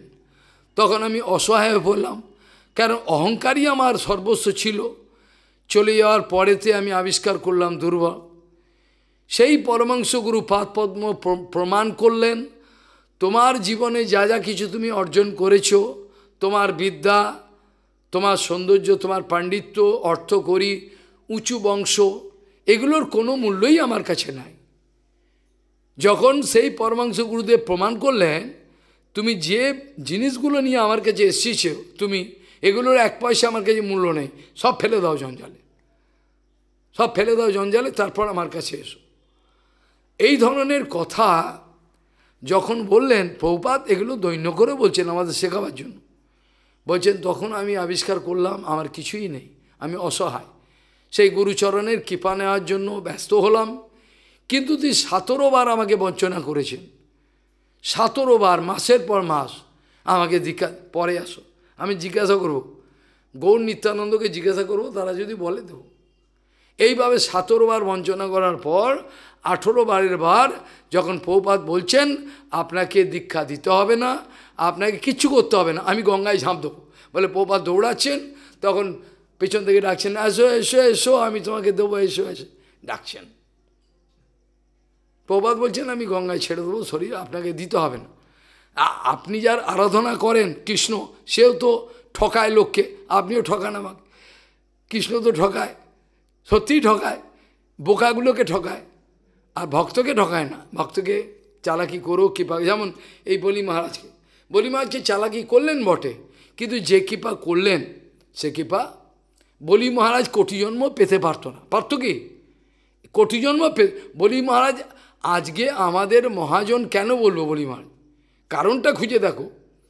বলি মহারাজকে যে আজকে আমরা মহাজন বলছি তার কারণ কি? এই তো কারণ যে ভগবানের এত কৃপা পেয়ে গেল, যে কৃপা কোনো দেবতারা পায়নি, স্বয়ং লক্ষ্মী দেবীও পায়নি। তাই বলি মহারাজকে কেন বলবো না, সে মহাজন। তাহলে বলি মহারাজের যে হৃদয়ের ভাবটা সেটা লক্ষণীয়, সেটা ইন্দ্রের নাই। এই জন্য ইন্দ্রকে আমরা দ্বাদশ মহাজনে একজন গণি না। স্বয়ংভূর নারদ শম্ভু, স্বয়ংভূর নারদ শম্ভু, কুমার কপিল মনু, প্রহ্লাদ ভীষ্ম জনক, ভীষ্ম বলির বৈয়াসকের ভয়ম, দ্বাদশীতে বিজানিম ধর্ম, এই দ্বাদশ মহাজন। কাজেই ভগবান এবার বলছেন ব্রহ্মা তোমার খুব দরদ হয়েছে তার প্রতি, তাই কি? কিন্তু জেনে রেখো ব্রহ্মণ যম অনুগৃহ্ণামি তদ্বিষ বিদুনমি অহম। যেভাবে ইন্দ্রের অহংকারটাকে তিনি ধ্বংস করেছিলেন কিনা, ইন্দ্র যখন পায়ে ধরতে এসেছিল ভগবান ক্ষমা করেছিলেন, বললেন আর কোনোদিন এরকম ধরনের অভিমান করবে না, আমার আজ্ঞা পালন করে তুমি সব কিছু করো, আপত্তি কিছু নেই, কিন্তু অভিমান বন্ধ করো, অভিমান করবে না। ইন্দ্র এভাবে অনেক ক্ষমা প্রার্থনা, অনেক শ্লোক বলেছিলেন, বলে ক্ষমা প্রার্থনা করছেন। তখন ভগবান বলছেন যাও, যে কর্তব্য তোমার সেটা পালন করো, কিন্তু অভিমান রাখবে না। ভগবান কাউরই অভিমান সহ্য করেন না। ভগবানের নামই হলো দর্পহারী। যে ব্যক্তির যখন যেভাবে অভিমান হয় ভগবান থেকে সেটাকে ধ্বংস করে তবে ছাড়েন, এটা তার করুণা। তাই বলছেন ভগবান বলছেন ব্রহ্মণ যম অনুগৃহ্ণামি তদ্বিষ বিদুনমি অহম। তার অহংকারটাকে আমি আগে ধ্বংস করি, বা অহংকারের কি কারণ সেটা দেখে নিয়ে সেটাকে আমি তাড়িয়ে দিই। তারপর সে অসহায় হয়ে যায়, তখন সে বিনম্র হয়, তার আগে হয় না। ভগবান বলছেন ব্রহ্মণ যম অনুগৃহ্ণামি তদ্বিষ বিদুনমি অহম জন্মদহ পুরুষস্তব্ধ লোকম মাঞ্চ অবমান্নতে। আমাকে পর্যন্ত অবমাননা করে। তারা যখন অভিমানী হয় না, এত পয়সা টাকা, তখন আমাকেই অবমান হইলে কে ভগবান, এইটি বলে। তা আমি কি করব? যাই হোক, এখন প্রশ্ন হলো, আমাদের একটা বড় শিক্ষণীয় বিষয়, যে গুরু ভৎসনা করলো, অভিশাপ দিল, তার যজ্ঞ নষ্ট হয়ে গেল, বামনদেব এত ছলনা করলেন, সব কিছু করলেন, তথাপি তিনি সত্য থেকে ভ্রষ্ট হলেন না। যেহেতু মুখে বলে ফেলেছেন, মুখে তিনি বলেছেন আপনি যা চাইবেন আমি তাই দেবো, সত্যভ্রষ্ট হলো না। সেই জন্য বলছেন প্রশংসা দেখো, গুরুনা ভৎসিতঃ সপ্ত জহৌ সত্যম ন সুব্রত। এনাকে বলা যায় সুব্রত, যার জীবনে ব্রতটাকে সঠিকভাবে পালন করেছেন, ভগবানের ভক্তি নিয়ে পালন করেছেন, এই জন্য সুব্রত বলা হোক। কোনো ব্রতকে সুব্রত বলা যাবে না। তুমি যে কোনো ব্রত করো, যদি ওখানে কোনো ভক্তির প্রসঙ্গ না থাকে তাকে সুব্রত বলা যায় না। সুব্রত মানে সঠিক, সুন্দর, ভগবানের প্রশংসার যোগ্য, ভগবান সন্তুষ্ট হবেন সেই ব্রত সুব্রত। বলছে বলি মহারাজ এত অত্যাচার, গুরু তাকে ভৎসনা করলো, গালাগাল দিল, গুরু তাকে শাপ দিল, তাকে ত্যাগ করলো, তথাপি জহৌ সত্যম ন সব্রত, তথাপি তিনি কিন্তু সত্যভ্রষ্ট হলেন না, তিনি সত্যকে ধরে রাখলেন। এই জন্য বলছেন, তারপর বলছেন ছলই রুক্ত মায়া ধর্ম, ভগবান বলছেন দেখো আমি ছলনা করলাম, করে তার থেকে সব নিয়ে নিলাম, তারপর কিন্তু সে রেগে গেল না। ভগবান বলছেন গুরু না ভৎসিত সপ্ত জহৌ সত্যম ন সুব্রত ছলই রুক্ত মায়া ধর্ম, কত আমি ছল করে তাকে অনেক রকম কথা বললাম, নায়ম ত্যাজতি সত্যবাক, এ তো সত্যটাকে ছাড়ল না। তাই জন্য শোনো ব্রহ্মা, এ সময়ে প্রাপিত স্থানম দুষ্প্রাপম অমরৈরপি, যে স্থান অমররাও, অমর মানে দেবতারা পায় না, সেইটা আমি ওকে দান করব, যেটা দেবতারাও পারেন। সুতলের যে বৈভব, স্বর্গের বৈভব তার কাছে কিচ্ছু না, কিচ্ছু না। স্বর্গের ইন্দ্র কি করবে? সেটা বলছেন এই সময়ে প্রাপিত স্থানম দুষ্প্রাপম অমরৈরপি, অমর মানে স্বর্গের দেবতারাও এটা পায় না, সেটা আমি দেব। আর সাবর্ণের অন্তরায়াসম ভবিত ইন্দ্র মদাশ্রয়, আর সাবর্ণী মন্বন্তরে একে আমি ইন্দ্র করব। তো দেখো সাবর্ণী মন্বন্তরে, চাক্ষুষ মন্বন্তর, সাবর্ণী, অনেক মন্বন্তর আছে, এটা যেমন বৈবৎসর মন্বন্তর। তো এই মন্বন্তরে আমি ওকে ইন্দ্র করব, শুধু ইন্দ্র করব না, একে আমি পালন করব, একে আমি পালন করব। সাবর্ণের অন্তরায়াসায়ম ভবিতেন্দ্রিয় মদাশ্রয়, আমার আশ্রয়তে সে এবার সে সেখানে রাজকার্য চালাবে স্বর্গে, সেই বলি মহারাজ এবার এই ইন্দ্র হবে। আর যতদিন পর্যন্ত সেই সাবর্ণী মন্বন্তর, যতদিন পর্যন্ত সেই সাবর্ণী মন্বন্তর না আসে, ঠিক আছে, ততদিন পর্যন্ত এক কাজ করুক, সে তাবৎ সুতলম অধ্যাস্তম বিশ্বকর্মা বিনির্ণিতম, আমার যে টেকনিশিয়ান, আমার যে ইঞ্জিনিয়ার বিশ্বকর্মা এটা বানিয়েছে অপূর্ব, সেইখানে সুতলেকে থাকার ব্যবস্থা করলাম। যদ আধয় ব্যাধয়শ্চ ক্রমস্তন্দা পরাভব, যে সুতলে গেলে পরে সেখানে আদি ব্যাধি, কোনো রোগ ব্যাধি হয় না, ক্লান্ত হয় না, বয়স বাড়ে না, সেইখানে হচ্ছে যদ আধয় ব্যাধয়শ্চ ক্লম তন্দ্রা পরাভব হয় না। শুধু তাই নয়, আমি সেখানে পাহারাদার থাকবো গেটেতে। ভগবান বলছেন আমি এর রক্ষা করব তাকে। এবার আশীর্বাদ করে বলছেন যে মহারাজ তুমি এখন তোমার মঙ্গল হোক, ভদ্রমস্তুতে সুতলম স্বর্গিভি পার্থম জ্ঞাতিভি পরিবারিত, তুমি ইন্দ্রসেন মহারাজ যাহি ভো, ইন্দ্রসেন মহারাজ যাহি ভো ভদ্রমস্তুতে, তোমার রাজন মঙ্গল হোক। তুমি এক কাজ করো, সুতলে যাও, যেটা স্বর্গের লোকরা পর্যন্ত প্রার্থনা করে, তোমার আত্মীয় পরিজন নিয়ে তুমি সেখানে থাকো, যাও সেখানে থাকো। এইভাবে ভগবান তাকে অত্যন্ত কৃপা করলেন, বড় আশ্চর্য। তারপরে এবার কি করছেন,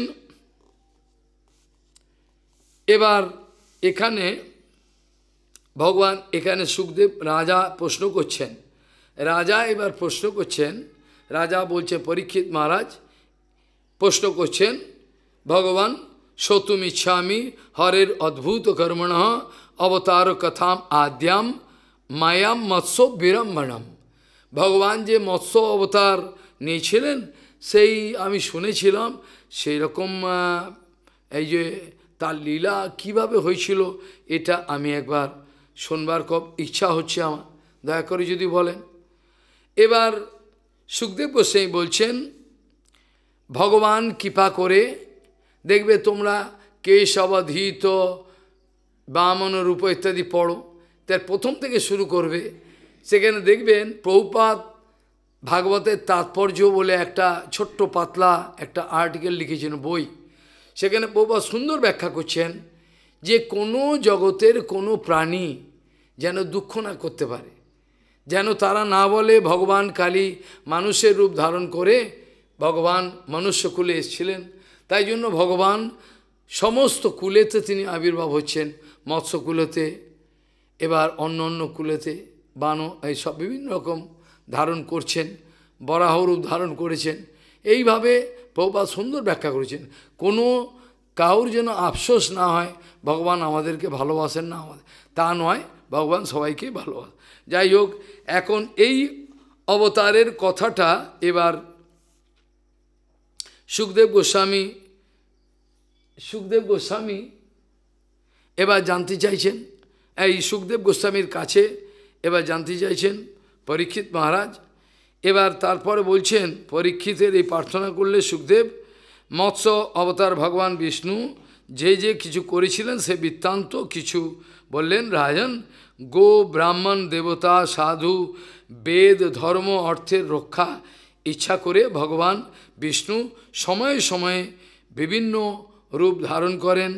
কখনো মৎস্য, কালবশে, এইভাবে বলছেন কালবশে আগত নিদ্র, অতএব শয়নেচ্ছু বিধাতার মুখ থেকে নিঃসৃত বেশ সকল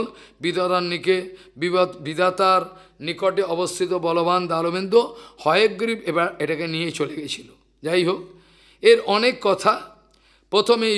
প্রথমে ভগবান কি করলেন বলছেন, তিনি প্রথমে সত্যব্রত বলে এক রাজা আছেন। এটা ঠিক প্রলয়ের সময় না, অনেক ব্যাখ্যা করার সময় নেই, যেন অল্প কথায় বলতে হচ্ছে। যে সময়েতে প্রলয় জলেতে বিহার করেছিলেন মৎস্য ভগবান, ওটা সময়টা প্রলয়ের সময় ছিল না। এটা একটা অদ্ভুত একটা কাণ্ড ছিল। যাই হোক, পরে তাহলে সত্যব্রত নামে এক নারায়ণ পরায়ণ ভগবানের ভক্ত, তিনি একদা কিতমালা নদীতে চান করতে গেছেন। গিয়ে চান করে তিনি এবার জলদান করছেন ভগবানকে, যেটা করে আর কি। করতে গিয়ে একটা সফরই পুঁটি মাছ হাতে উঠে পড়েছে। রাজা বলছে, এই কি পুঁটি মাছের হাতে এসে গেল, কী ব্যাপার? পুঁটি মাছটা বলছে, রাজন আমাকে ছাড়বেন না, আমি অসহায়, আমাকে বড় বড় মাছ খেয়ে ফেলে, আপনি আমাকে রক্ষা করুন। তখন ঠিক আছে, কোমণ্ডুলেতে পুঁটি মাছটাকে নিয়ে বলে, ঠিক আছে তুমি আমাকে থাকো বলে এবার নিয়ে এলে। বলে কোমণ্ডুলে এবার বড় হয়ে গেছে। কোমণ্ডুলে বলছে, কোমণ্ডুলে থাকতে পারছি না, বড় হয়ে গেছি, আপনি আমাকে অন্য জায়গায় রাখুন। কোথায় রাখবো? বড় জলপাতে রেখে। আরে বড় জলপাতে কিছুক্ষণ পরে বলে, জলপাতে আমি থাকতে পারছি না, আমাকে একটু পুকুরে রাখুন, ভালো বড় পুকুরে রেখে সেখানে বড় হয়ে যাচ্ছে। রাজা বলে, মহা ফ্যাচাং হলো তো, চান চান করতে গিয়ে একটা পুঁটি মাছ নিয়ে এলাম, তার এরকম অবস্থা। এ তো বুঝতে পারছেন রাজা, এই তো সামান্য কেউ নয়, এ কী ব্যাপারটা? বলে, রাজন আমি এইসব জায়গায় থাকতে পারবো না, নদী ফদিতে, আপনি আমাকে সমুদ্রে ছেড়ে দিয়ে আসুন। সমুদ্রে ছাড়তে গেছে। তখন ভগবান বলছেন যে আজ থেকে 7 দিনের মধ্যে এক বিরাট প্রলয় আসবে।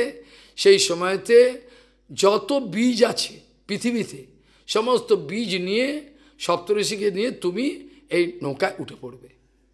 ভগবান তখন পরিচয় দিয়ে বলছেন, এবার বিরাট মৎস্যরূপ, বাপ রে বাপ, এ তো কল্পনা করা যায়। মাথায় একটা আছে, বলছে আমার এই এতে লাগিয়ে দেবে দড়িটা, তারপর প্রলয়কালে বিহার করবে। এবার এই ভগবান এবার কি করলেন? সত্যব্রত রাজা মৎস্যরূপী হরিচরণে স্মরণপূর্বক কুশল সকল করে এবার উপবেশন করলেন। তারপরেতে যা হওয়ার হলো, সময় মতো এবার বিরাট প্রলয়কালের একটা জল দেখা দিল। তাতে ভগবান বললেন, একটা নৌকা তোমার কাছে আসবে, সেই নৌকাতে আমি মৎস্যরূপে থাকবো, আমাকে দড়ি দিয়ে বেঁধে দেবে ভালো করে। আর সেই সময়তে সর্পরূপ রজ্জ, মানে বাক্যানুসারে সর্পরূপ রজ্জ, এই সর্পটা নিশ্চয়ই সাধারণ সর্প নয়, বাসুকী আদি হবে, ভগবানেরই এক অংশ। যেমন কুর্মদেব রূপে জলের তলায় এলেন, এটা তো সাধারণ কুর্ম নয়। জলের তলায় যে পর্বতটা চলে যাচ্ছিল মন্থন করবেন, এখানে যে কুর্মরূপে এলেন, এটা তো সাধারণ কুর্ম ছিল না। তাহলে তিনিও এইখানেও এইটা।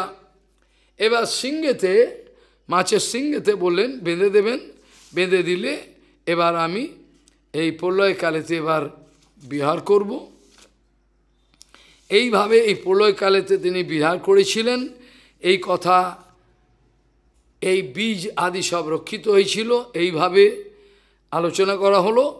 এবার নবম স্কন্ধেতে আলোচনা প্রসঙ্গে প্রথমেই বলা ভালো যে বিভিন্ন মন্বন্তরের আলোচনা এর মধ্যে আছে, এগুলো করার সুযোগ আমাদের কাছে নাই, কিন্তু দু একটা কথা বলতে হয় যে কিভাবে এই যে আমাদের মনুবংশ কিভাবে আস্তে আস্তে চন্দ্রবংশ আর সূর্যবংশেতে ভাগ হয়ে গেল। বিরাট এর অন্য অনেক কথা আছে। এবার প্রশ্ন হলো যে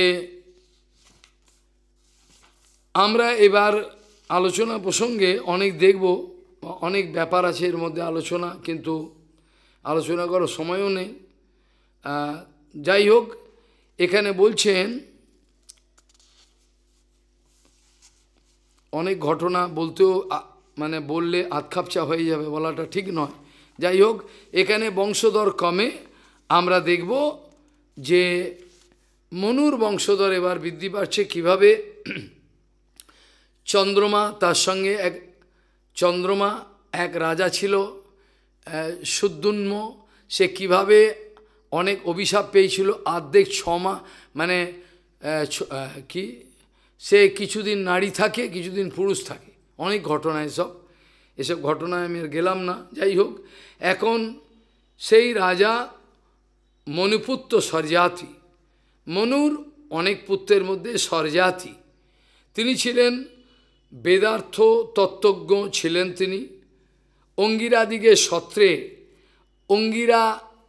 অঙ্গিরস ব্রাহ্মণরা যারা যজ্ঞ করত, সেই সত্রে দ্বিতীয় দিবসের কর্তব্য কী সে সম্বন্ধে উপদেশ দিতেন, এইটা উপদেশ দিতেন।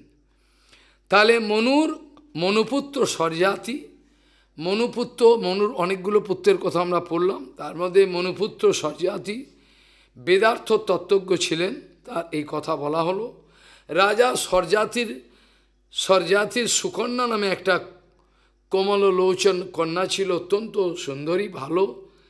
একদিন সেই কন্যাকে নিয়ে তিনি একবার জঙ্গলে গেছিলেন, তার সঙ্গে সৈন্য সামন্ত গেছিল, কন্যাটাকে নিয়ে গেছিলেন। সেই জঙ্গলেতে চবন ঋষির আশ্রম ছিল। চবন ঋষি দীর্ঘদিন যাবৎ হাজার হাজার বছর যাবৎ তপস্যা করছেন। চবন ঋষিকে দেখা যাচ্ছে না, উইয়ের ঢিপির মতো একেবারে ঢাকা পড়ে গেছেন। সেই সুকন্যা এবার খেলতে খেলতে একটা একটা কাঁটা নিয়ে বলে কোথা থেকে একটা আলো আসছে, জ্যোতি, বলে চোখের মধ্যে ফুটো করে দিয়েছে। ফুটো করতে রক্ত আরম্ভ করেছে। যখনই রক্ত আরম্ভ করেছে তখনই ছুটতে ছুটতে বাবার কাছে গিয়ে বলছে, বাবা এই সর্বনাশ হয়ে গেছে, আমি খেলা করতে করতে একটু কাঁটা ফুটিয়েছিলাম, এর রক্ত, বলে সর্বনাশ, এ তো চবন ঋষির আশ্রম, তিনি বোধহয় এভাবে ছিলেন, এ তো অপরাধ হয়ে গেল, সর্বনাশ হয়ে গেল, এ তো ঠিক নয়, গিয়ে চলো দেখি।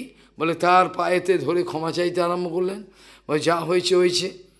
ওই অপরাধ করাতে সৈন্য সামন্ত সমস্ত লোকের পেচ্ছা মানে পায়খানা সব বন্ধ হয়ে গেল, কেউ আর পেটের যন্ত্রণা হচ্ছে, সব বার করতে এত কষ্ট হচ্ছে।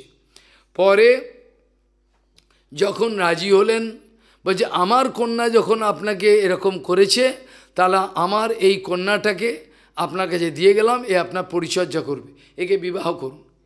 এবার প্রশ্ন হতে পারে, চবন ঋষি হাজার হাজার বছরের বয়স, আর কন্যাটা হলো বাচ্চা, কি করবে? সুকন্যা এবার কোনো কথা নেই, চবন ঋষিকে পেয়ে ঠিক আছে, বৃদ্ধ আমার কপালে লেখা আছে, ঠিক আছে, তিনি ঋষি পরিচর্যা করেন। পরিচর্যাতে তিনি খুব সন্তুষ্ট হলেন এবং সুকন্যা বৃদ্ধ এই ঋষিকে নিয়েই থাকেন। এবার এই মুনি একবার কি করলো, স্বর্গের যে ডাক্তার আছে, স্বর্গের ডাক্তারকে অশ্বিনী কুমারোদ্বয়, এদেরকে ডাকলেন, তপস্যা করে রাখলেন, বললেন দেখো তোমাদের তো সোমরসে অধিকার নেই, তোমরা ডাক্তার, তোমাদের তো সোমরসে অধিকার নেই, তোমরা ডাক্তার, কিন্তু আমি নিজের ক্ষমতা বলে তোমাদেরকে সোমরাসে অধিকার দেবো, তা একটা কাজ করতে হবে। বলে কী কাজ বলুন? বলে আমার এই শরীরটাকে জোয়ান করে দাও, একদম একটা বাচ্চাকে বিবাহ করেছি, ছি ছি ছি, এটা জোয়ান করে দাও। অশ্বিনী কুমার বলে স্বর্গে আপনি দিতে পারবেন তো? হ্যাঁ আমি দিতে পারবো, নিজের বলেতে দেবো, আমার যা ভজন বলে তা যাবা, স্বর্গে আপনাদের সেই ভাগ আমি দেবো। তা আমাকে তখন বললেন একটা সরোবরের মধ্যে সব ঔষধি ফেললেন, বললেন ঋষি আপনি এখানে নামুন, এখানে নামুন। ঋষি নামলো। ঋষি নামবার পরেতে যখন ঋষি উঠলো, অশ্বিনী কুমারোদ্বয় দুজন অশ্বিনী কুমারোদ্বয় উঠলো আর চবন ঋষি উঠলো। এবার সুকন্যা চিনতে পারছে না কোনটা আমার স্বামী, একই রকম দেখতে, এত সুন্দর, মহা মুশকিল, কী করা যায়? বলছে আমার তো অধর্ম হয়ে যাবে, আপনি দয়া করে বলুন আপনাদের মধ্যে কে আমার সঠিক স্বামী। তো তো অশ্বিনী কুমারোদ্বয় একই রকম দেখতে, এত সুন্দর হয়ে গেছে। তখন অশ্বিনী কুমারোদ্বয় বলে এই তোমার স্বামী, একে নিয়ে সংসার, আমরা চলি। এবার অনেক দিন পরে ঘুরতে ঘুরতে যখন স্বরজাতি এসছেন, মেয়েটা আমার কেমন আছে দেখে আসি, জঙ্গলে ফেলে এলাম, এসে দেখেন একই, তুমি একই ব্যভিচার করছো, তোমাকে যে দিয়ে গেলাম চবন ঋষির হাতেতে, তুমি এই জোয়ান ছেলেটাকে ভজনা করছো, ছি ছি ছি ছি, আমার বংশে। বলছে পিতা আপনি ভুল বুঝছেন, ইনি চবন ঋষি। আচ্ছা এই চবন ঋষি? হ্যাঁ, ইনি এখন তার ক্ষমতা বলে এরকম ধরনের হয়েছেন। যাই হোক, এইভাবে চবন ঋষির গেল। এবার প্রশ্ন হলো, আমরা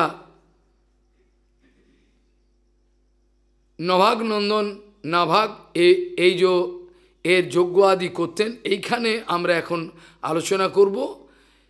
এর অনেক কথা, এর মধ্যে প্রথম কথা হলো নভাগ পত্যম, নাভাগ হলো নভাগের পত্য। যম তার ভাইয়েরা তার সম্পত্তি অধিকার দেয়নি, তার ভাইয়েরা সম্পত্তি অধিকার, সে ছিল জঙ্গলে, আজ যখন এসে বাবা চলে গেছে, বলে আমার সম্পত্তি, বলে বাবা তোমাকে কিছু দিয়ে যায়নি, যাও তুমি যাও, তুমি এখন রাস্তায় ঘোরো। সে বলে মহা মুশকিল, আমার ভাগ দিয়ে যায়নি, কে তো হয় কী করে? তা যাই হোক, এখন পিতা অন্য জায়গায় ছিল, পিতাকে বলল, পিতা বলছে, ছেলেরা বলছে তোমার ভাগ হলো পিতা, বিদ্যবাসী পিতাকে দেখো এটি তোমার সম্পত্তি। পিতাকে এসে বলল দেখুন আমাকে ভাগ দিচ্ছে না, বলছে পিতাই তোমার সম্পত্তি। পিতা বলল ওরা বাজে কথা বলেছে, পিতা কোনো সম্পত্তি হয়, আমি তোমার বাবা, বলে আমাকে ওরা এই ঠকিয়েছে। যাই হোক, কোনো চিন্তা করো না। এবার অঙ্গিরস গোত্রীয় যারা, এরা যে হিমালয়ের পাদদেশে যজ্ঞ করতো, বিশাল যজ্ঞ, সোনা দানা হিরে মতি, সে মানে পয়সা শেষ নেই, এই পাহাড়ের হিমালয়ের পাদদেশে করতো।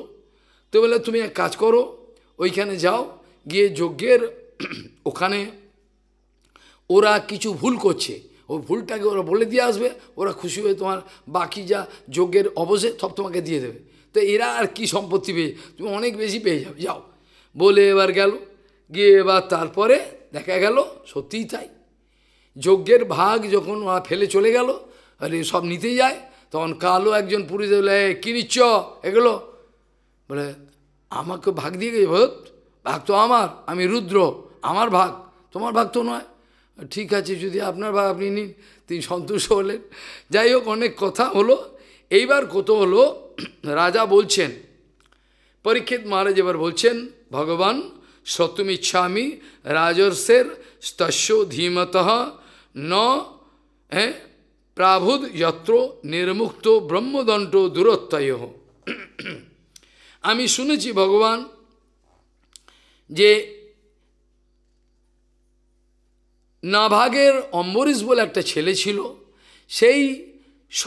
সেই ছেলেটা সপ্তদ্বীপের অধিপতি হয়েছিল।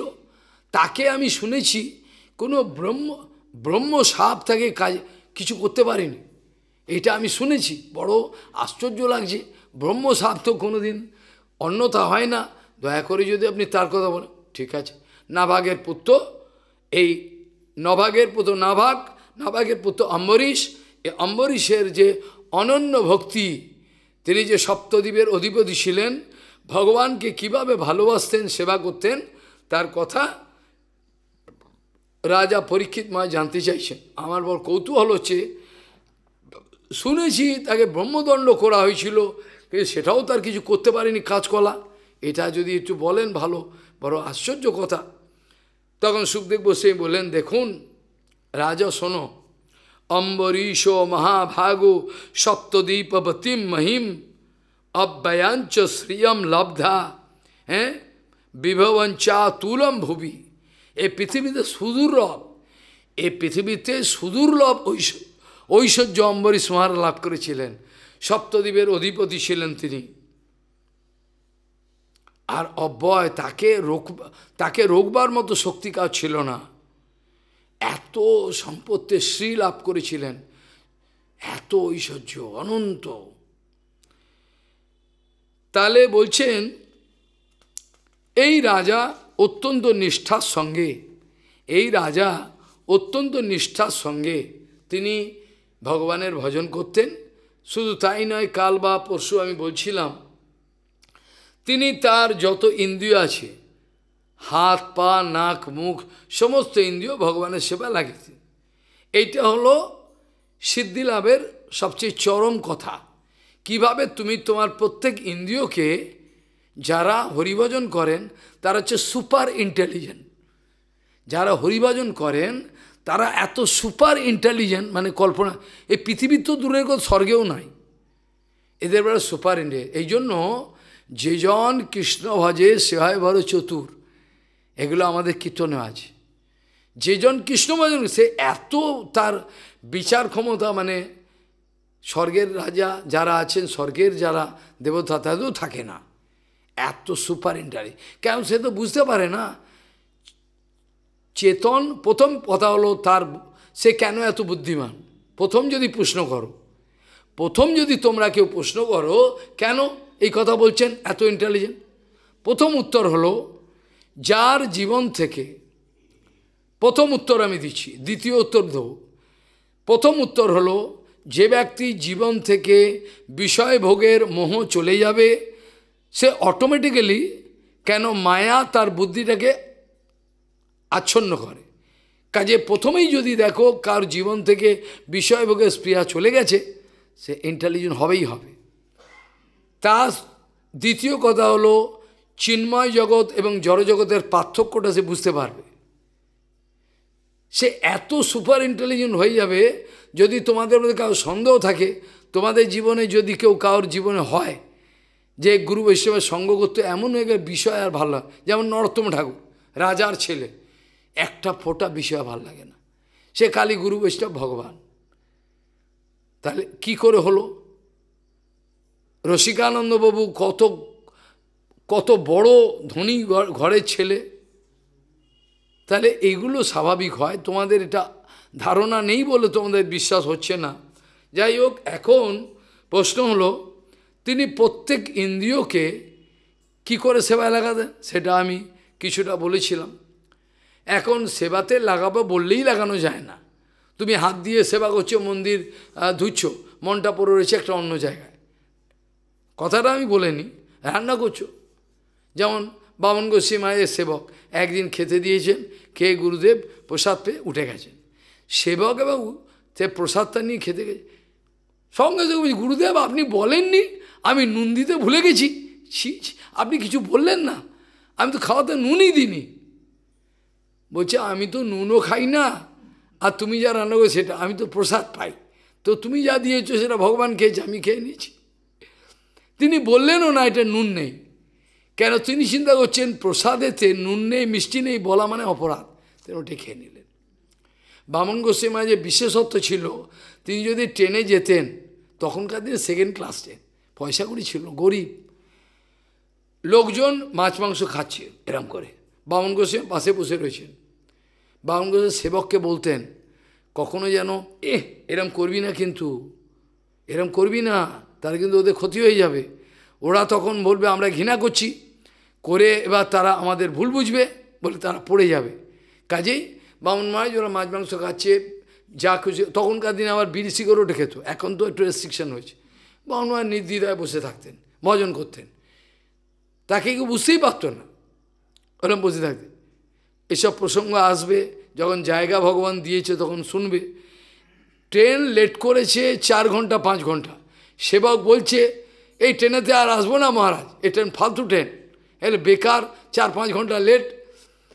বলছে ভালোই তো রে, আমাদের থেকে পয়সা অল্প নিচ্ছে, বেশিক্ষণ চড়তে দিচ্ছে। আমি বলো ভালোই তো রে, আমাদের পয়সা তো একই নিচ্ছে, বেশিক্ষণ চড়তে দিল, তাহলে আবার রেগে যাচ্ছিস কেন? মানে ওনার বক্তব্য হলো আমি ট্রেনে থাকি, যে ভজনই তো করবে, ও তো চঞ্চল। এই রকম মহাপুরুষ তারা, এই মহাপুরুষের বংশে আমরা আছি। তাহলে আমাদের নিশ্চয়ই ভগবান নিশ্চয়ই আমরা ফেলে দেবে না আমাদের। তাহলে এই হলো প্রথম কথা হলো মনটাকে তুমি দিচ্ছ কিনা। মন রয়েছে মথুরা আর তীর্থ বারাণসী। আমার মায়েরা বলতেন, মাঝে মাঝে ভুল করে এই এটা আনবি, ভুলে কি বললো ধনে, আচ্ছা তারপর জিরে, হ্যাঁ তা নুন না কত, গেল গিয়ে আবার ভুলে গেল, আবার কী বললে জানো নুন কত, এইভাবে। তো বাচ্চা তো চঞ্চল, এইভাবে আমাদের জীবন হয়েছে।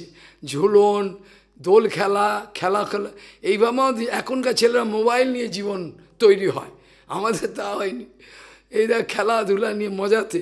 যাই হোক, এখন সে প্রচণ্ড ভগবানের ভক্ত ছিল, এত বড় ভক্ত এর কল্পনা করা যায় না। সেই ভক্ত সম্বন্ধে সুখদেব গোস্বামী বলছেন যে এত বড় তিনি সাধু ছিলেন, রাজা অথচ সাধু ছিলেন, কল্পনা করা যায় না। তিনি কি করতেন, সমস্ত ইন্দ্রিয়গণকে ভগবানের সেবায় লাগাতেন। আর মনটা তো আছে, ইন্দ্রিয় সেবা করছে মানে মন যদি না থাকে তো হলো, তার তো হবে না। তাহলে প্রথমেই মন, মন হলো পালের গোদা। মন, শাস্ত্র ভাগবতে বলছেন সর্ব এব মন নিগ্রহ লক্ষণান্তর, বলছেন সব মূলে হলো, সর্ব এব সমস্ত কিছুর মূলে হচ্ছে মনকে তুমি দমন করতে পারলে কিনা। সর্ব যত কিছু ভজন আছে সেই ভজনের মূলে হলো মনকে তুমি আদৌ বশীভূত করতে পেরেছো কিনা, that is the first point. আর মনকে বশীভূত করতে পারলে বাকি সব যে ইন্দ্রিয় তুমি লাগাতে পারবে, তা নাহলে তোমার কম্য নয়, হবে না। সেই জন্য বলছেন সবই মন কৃষ্ণ পদারবিন্দয়োর বাচাংশি বৈকুণ্ঠ গুণানুবর্ণনে করৌ হরের মন্দির মার্জনাদিষু শ্রুতিম চকারচ্যুত সৎ কথোদয়ী।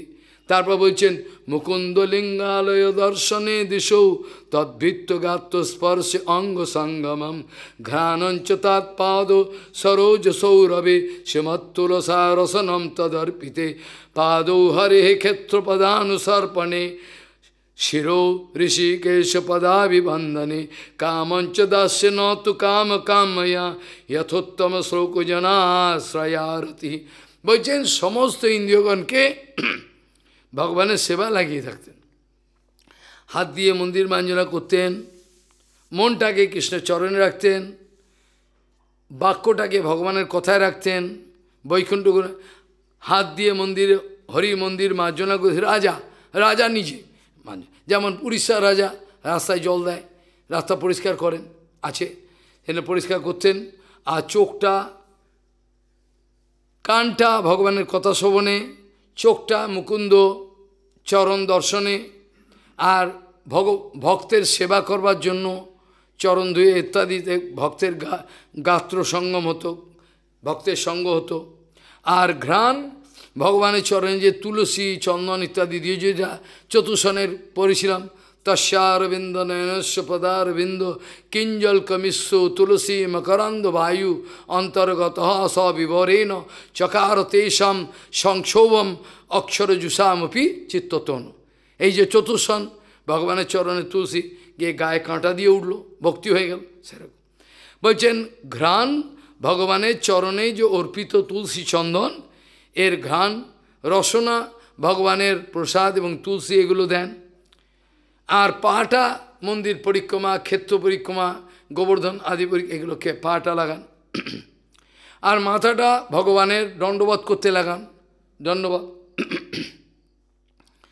এইভাবে ক্ষেত্র আর কাম যেটা আছে সেটা ভগবানের দাস্যে লাগাতেন, যদি তার সন্তানাদিও থাকে ভগবানের সেবক এই ছিল তার সাংসারিক কোনো আকর্ষণ ছিল না। সেই রাজন এমনভাবে একাদশী ব্রত পালন করতেন যেটা স্বপ্নের অতীত। এই রাজন প্রত্যেক একাদশীর আগের দিন অত্যন্ত সংযম করতেন, করে একবার আহার করতেন, আর সারাদিন কিছু নয়। পরের দিন নির্জলা উপবাস করতেন, পরিপূর্ণ নির্জলা, এবং রাত্রি জাগরণ শুধু না, ভগবানের গুণগান সব কিছু করতেন। পরের দিন একবার আহার করতেন, জল আহার একবার। কঠোরভাবে, মানে এমনভাবে তিনি আচরণ করতেন একাদশী, মানে স্বপ্নের অতীত। এই অবস্থায় ভগবান তার প্রতি অত্যন্ত সন্তুষ্ট ছিলেন। এ প্রসঙ্গে আমি অনেকগুলো কথা বলবার ছিল, ষষ্ঠ স্কন্ধে আমি বলতে পারি নাই, তার জন্য ক্ষমা প্রার্থনা। একাদশী ব্রতেতে যারা অন্ন আদি পঞ্চশস্য পাবেন তাদের ব্রহ্মহত্যার পাপ লাগবে। এগুলো সমস্ত শাস্ত্রে, অনেকে হয়তো মানবেন না মানলো আমার কি যা আসে, আমার বলার দরকার বললাম, সেদিনকে বলতে পারিনি, অনেক কথা ছিল। তাহলে একাদশী ব্রত যারা পালন করে না তাদের ব্রহ্মহত্যার পাপ লাগে, তারা নিষ্পাপ হতে পারে না। ওই জন্য একাদশীতে যদি নির্জলা উপবাস নাও করতে পারে, অত ক্ষমতা নাই, যদি অত ক্ষমতা নাও থাকে, একাদশীর দিনেতে ফলমূল আহারের কথা, ফলমূল আর কোনো কিছু পেতে পারবে না। আর যদি বলে দুধ পাবো, দুধও বিপদ, কেন গোয়ালা যে দুধ দেয় সর্ষের তেল দিয়ে দহন করে, তোমার তাহলে একাদশীর দিনেতে আমরা দুধও পাই না, দুধেও আমরা রিস্ক আছে, আমরা পাবো না, দুধ থাকে। এইগুলো কঠোর নিয়ম গুরুপাদ পদ্ম দেখিয়েছিলেন। একাদশীর দিনে অনেকে বলছে কাঁচা লঙ্কা দেয় মহারাজ ওই মঠে, বলছে একদিন কাঁচা লঙ্কা না খেলে কি মরে যাবি, কাঁচা লঙ্কা খেতে হবে। এইভাবে কঠোর নিয়ম করতেন।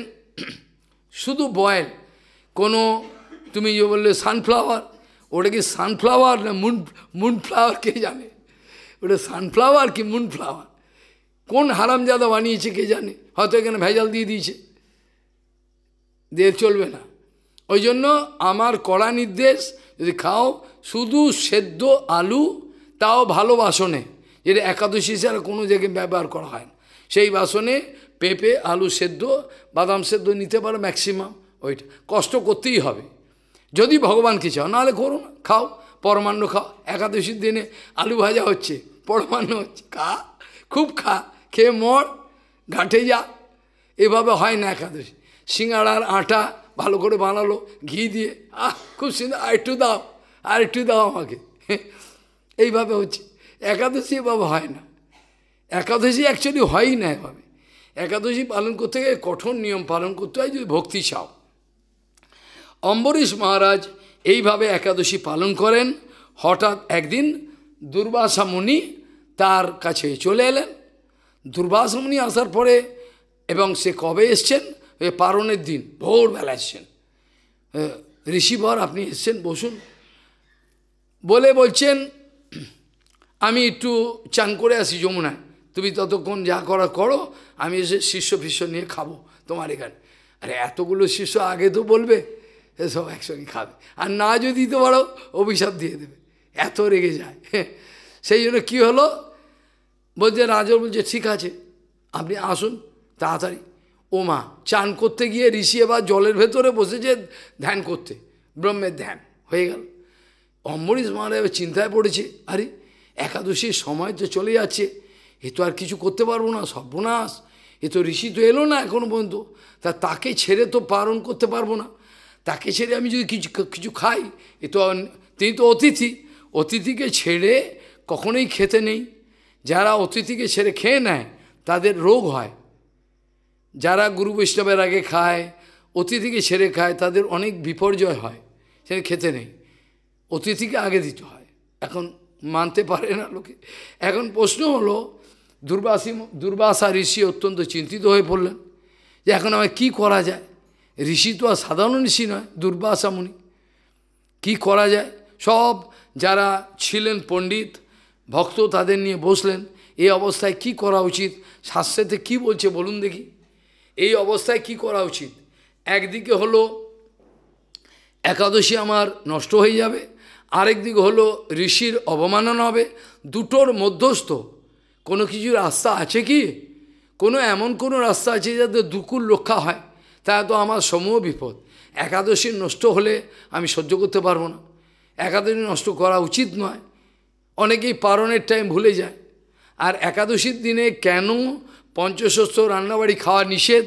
কারণ ওই যে ব্রহ্মহত্যার পাপ বলেছিলাম, চারটে ভাগ করে মায়েরা এক ভাগ নিল, ফলমূল গাছপালা নিল, এবার মাটি নিল, জল নিল, 4 ভাগে।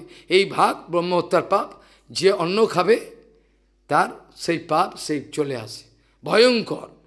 এ মানে এত ভয়ঙ্কর যে মানুষকে কিন পর্যায়ে নিয়ে যাবে ঠিক নেই। সেই জন্য ব্রহ্মহত্যার পাপ থেকে বাঁচবার জন্য অন্তত কিছু যদি না হয়, অন্তত ফলমূল খেলে আপত্তি নেই, ফলমূল একটু খেয়ে নিতে হবে, ফল জল একটু খেয়ে নিল যায় এভাবে। কেন আয়ুর্বেদ শাস্ত্রে বলে যে ব্যক্তি মাসেতে অন্তত দুটো উপবাস দেয়, এটা আবার যারা শরীরের যত্ন করেন তাদের জন্য। একাদশী এভাবে হয় না যে একাদশী পালন করলে শরীর ভালো হবে, এটা অন্নবিলাস হয়ে যায়। দুটো উপবাস করলে পরে আয়ুর্বেদ শাস্ত্রে বলে তার যন্ত্রপাতি খুব ভালো থাকে। জন্ম থেকে তো খেয়েই যাচ্ছে রাক্ষসের মতো, দুটো দিন একাদশী যদি উপবাস দেয় তাহলে খুব ভালো, শরীরের অত্যন্ত খুব ভালো। যাই হোক, এখন আলোচনা করে ঋষি মুনির যারা ছিল, তারা পণ্ডিত, তারা বৈষ্ণব, তারা বললেন রাজন একটা রাস্তা আছে, সেটা হচ্ছে কি, যে আপনি তো নির্জলা রয়েছেন, আপনি এক কাজ করুন, কুশের অগ্রেতে এইটুকু জল নেবেন, একেবারে দেখা কি না যায় নিয়ে হাতে নেবেন, নিয়ে ভগবানকে স্মরণ করে পান করবেন, তাহলে আপনার উপবাস ভঙ্গ হলো, আবার উপবাস ভঙ্গ, একাদশী রক্ষা হলো, আবার দুর্বাসা মুনির অপমানও হবে না। তা ভালো বলেছেন আপনারা, আমাকে বাঁচালেন। বলে কি করলেন, এক কুশের অগ্রেতে সামান্য একটা জলের একটা বিন্দু নয় নিয়ে মুখে দিলেন, ভগবানকে স্মরণ। এদিকে দুর্বাসা মুনি ওখানে জানতে পেরে গেছে যে আমাকে ছেড়ে রেখে পালন করে নিয়েছে, রেগে আগুন কাঁপতে কাঁপতে এসছে, বলে তোমার এত বড় ক্ষমতা যে আমি অতিথি আমাকে রেখে তুমি পালন করে ফেললে।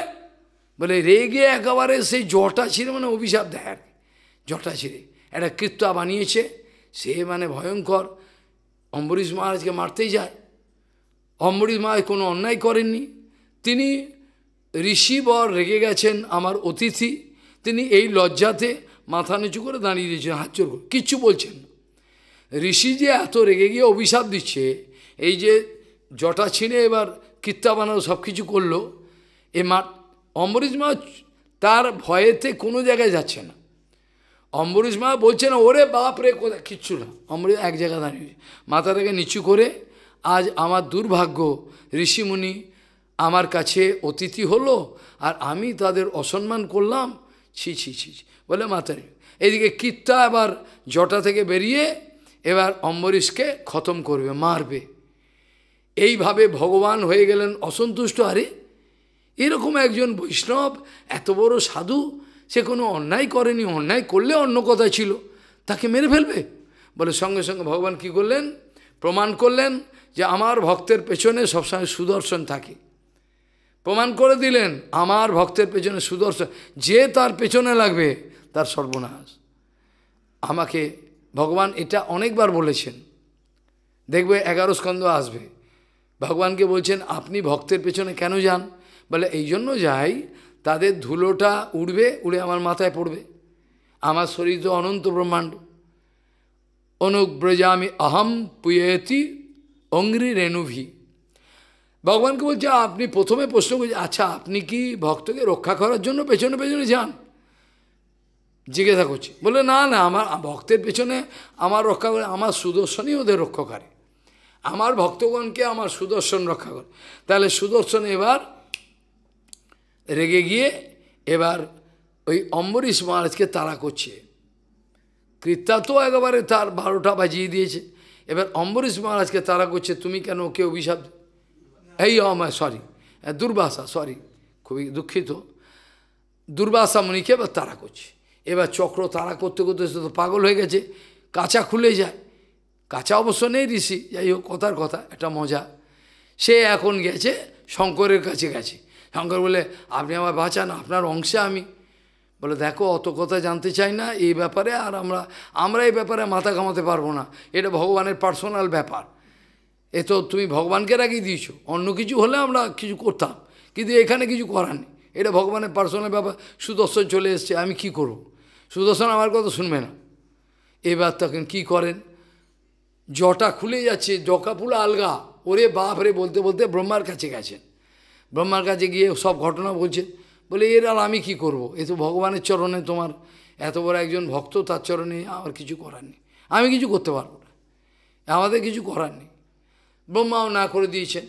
করার পরে এবার ভগবানের কাছে স্বয়ং গেছেন, গিয়ে এবার পায়ে পড়ছেন, যা হয়েছে ছেড়ে দিন, ভুল তো মানুষ মত হয়, এটা যাই হোক ছেড়ে দিন, আমাকে ক্ষমা করে দিন। ভগবান যে আমার ক্ষমা করার কী আছে? তুমি তো আমার কাছে অপরাধ করোনি ঋষি, তুমি তো করেছো অম্বরীশের চরণে। অম্বরীশের চরণে গিয়ে যদি ক্ষমা চাইতে পারো তাহলে হবে, তাহলে এই চক্র তোমাকে ছাড়বে না। যতই তুমি দৌড়া পালাও, চক্র তোমাকে তাড়া করবে, কিছু করার নেই। বৈকুণ্ঠে গিয়েও সেখানে কোনো রাস্তা খুঁজে পেল না, বৈকুণ্ঠ কোনো রাস্তা নেই। এবার লাস্টে কি হলো, ভগবান বলছেন, অহম ভক্ত পরাধীন হি অস্বতন্ত্র ইব দ্বিজ সাধুভ্রীর গ্রস্ত হৃদয় ভক্তৈর ভক্ত জনপ্রিয়। যদি তুমি সাধুর চরণে অপরাধ করো তাহলে আমি কিছু করতে পারবো না, কেন সাধুরা আমার হৃদয়। ভগবান বলছেন, সাধুরা আমার হৃদয়, আমি সাধুদেরকে ফেলবো কী করে? ওরা সর্বস্ব ছেড়ে দিয়ে আমাকে ভালোবাসে, তাহলে আমি সাধুদেরকে ফেলতে পারবো না। সাধু আমার আপনজন, কাজে আমি কিছু করতে পারবো না। তুমি এখন এক কাজ করো, তুমি ওইখানে যাও, অম্বরীশের কাছে যাও, অম্বরীশের কাছে যাও, সেখানে গিয়ে ক্ষমা চাও, তাহলে এটা সমাধান হবে। ভগবান বলছেন, সাধুরা আমাকে এত প্রেমের সঙ্গে হৃদয় অবরুদ্ধ করে রাখে যে আমাকে যেমন একটা সৎ পত্নী, একটা খুব ভালো পত্নী স্ত্রী, ভগবান বলছেন, বসে কুর্বন্তি মাম ভক্ত্যা সৎস্ত্রিয় সৎপতিম যথা। অর্থাৎ একটা যদি প্রতিব্রতা রমণী, খুব ভালো কন্যা, তিনি স্বামীকে সত্যিই ভালোবাসেন। অবশ্য ভালোবাসেন বলতে অনেক বিচারের মধ্যে এসে যায়, রক্ত মাংসের স্বামীকে ভালোবাসে কী বলবে? যখন স্বামীকে নারায়ণ বুদ্ধিতে, ভগবান বুদ্ধিতে কেউ করে, সেটা আর এখনকার দিনে কেউ করে না, আগে ছিল। এখন এই কথা বলছেন যে একটা পতিব্রতা রমণী যেমন স্বামীকে বসে রাখে, ভালোবাসে, সেবা করে, সেরকম ভক্তরা আমাকে বসে রেখে দিয়েছে, আমি এর মধ্যে কিছু করতে পারবো না, তোমাকে ওইখানেই যেতে হবে। সেই জন্য বলছেন, এই আমার সাধুরা, তাকে যদি অনেক কিছু আমি দিতে চাই, তারা কিছু নেয় না। তাই যে বলে স্বর্গ মর্ত পাতাল, এত টাকা ঐশ্বর্য কিছু নেয় না, বলছে তারা কিছু নেয় না, তারা খালি আমাকে চায়। এর বলছেন, মত সেবয়া প্রতীতম তে শালক্যাদি চতুষ্টয়ম, চতুর্বিধা মুক্তি আদি কিছু নেয় না তারা। শালক্য শাস্তি সাজু কিছু নেবে না তারা, বলছে কিছু নেয় না। বলছেন, মত সেবয়া প্রতীতম তে শালক্যাদি চতুষ্টয়ম নেচ্ছন্তি সেবয়া পূর্ণা কুতো অন্যত কাল বিপ্লুতম। কালের করাল গ্রাসেতে যে সব জিনিস ধ্বংস হয়ে যায়, সেই বস্তুগুলোকে তারা চাইবে? তারা জানে না এটা অনিত্য বস্তু। আমরা মুক্তি, চতুর্বিধ মুক্তি নিতে চায় না, ভক্তি ছাড়া কিছু না, আমাকে ভালোবাসে, আমাকে সেবা করে, এইটি তারা চায়। তারপর ভগবান বলছেন, সাধব হৃদয়ম মহ্যম সাধুনাম হৃদয়ন্তুহম মদন্নতে না জনন্তি নাহম তেভ্য মনাগ অপি। বলছেন, সাধুরা যেমন আমাকে হৃদয়ে ধরে রেখেছে, অবরুদ্ধ করেছে, আর আমার হৃদয়ে সাধুরা রয়েছে। আমার হৃদয়ে সাধু ছাড়া কিছু নেই, তারা আমার হৃদয়ে থাকে। তা দুজনে অবরুদ্ধ করে রয়েছে, এইখানে কিছু করার নেই। মদন্নত্বে আমাকে ছাড়া তারা কিছু জানে না, আমাকে ছাড়া তারা কিছু জানে না সাধুরা, আর সাধুরকে ছাড়া আমি কিছু জানি না। মদন্নত্বে না জানন্তি না হাম তেব্য মনাগোপি, একটুও কিছু জানে না, আমাকে ছাড়া বিন্দুমাত্র তারা কিছু জানে। এই অবস্থা। এখন কি করবে দেখো, তুমি এখানে যাও, গিয়ে এবার তারপরে ছুটতে ছুটতে এসছেন, এসে প্রার্থনা করছেন যে আমার ভুল হয়ে গেছে, অন্যায় হয়ে গেছে। রাজা বলছেন, এ কি আপনি বলছেন? আপনি একজন ব্রহ্মর্ষি, আপনি আমার কাছে ছি ছি ছি ছি, এ কথা শোনাও তো আমার অন্যায়। রাজা ক্ষমা করে দিচ্ছেন। রাজা এবার সুদর্শনকে বলছেন, সুদর্শন, যদি আমার জীবনে কোনো সৎকর্ম করে থাকি, কিছু যদি করে থাকি ভালো, যাতে ভগবান সন্তুষ্ট, তাহলে এই ক্রিয়াকর্ম আমি এই ঋষিবরকে দিলাম, তুমি ঋষিবরের পানটা ভিক্ষা দাও। তখন সুদর্শন যখন শুনল, সুদর্শন এবার আস্তে আস্তে প্রার্থনা যখন করলো, অম্বরীশ, সুদর্শন চলে গেল, সুদর্শন আর মারল না। এই অবস্থায় আজকে আমাকে শেষ করতে হবে। আজকে এই অবস্থায় কালকে সামান্য কিছু আলোচনা করে নবম শেষ করে দশমে প্রবেশ করতে হবে। আমায় ক্ষমা করতে হবে, উপায় নেই, কিছু করার নেই। আমি কোথায় যাব? সময় তো অল্প, অত্যন্ত বিস্তর বিষয় আলোচনার। তাহলে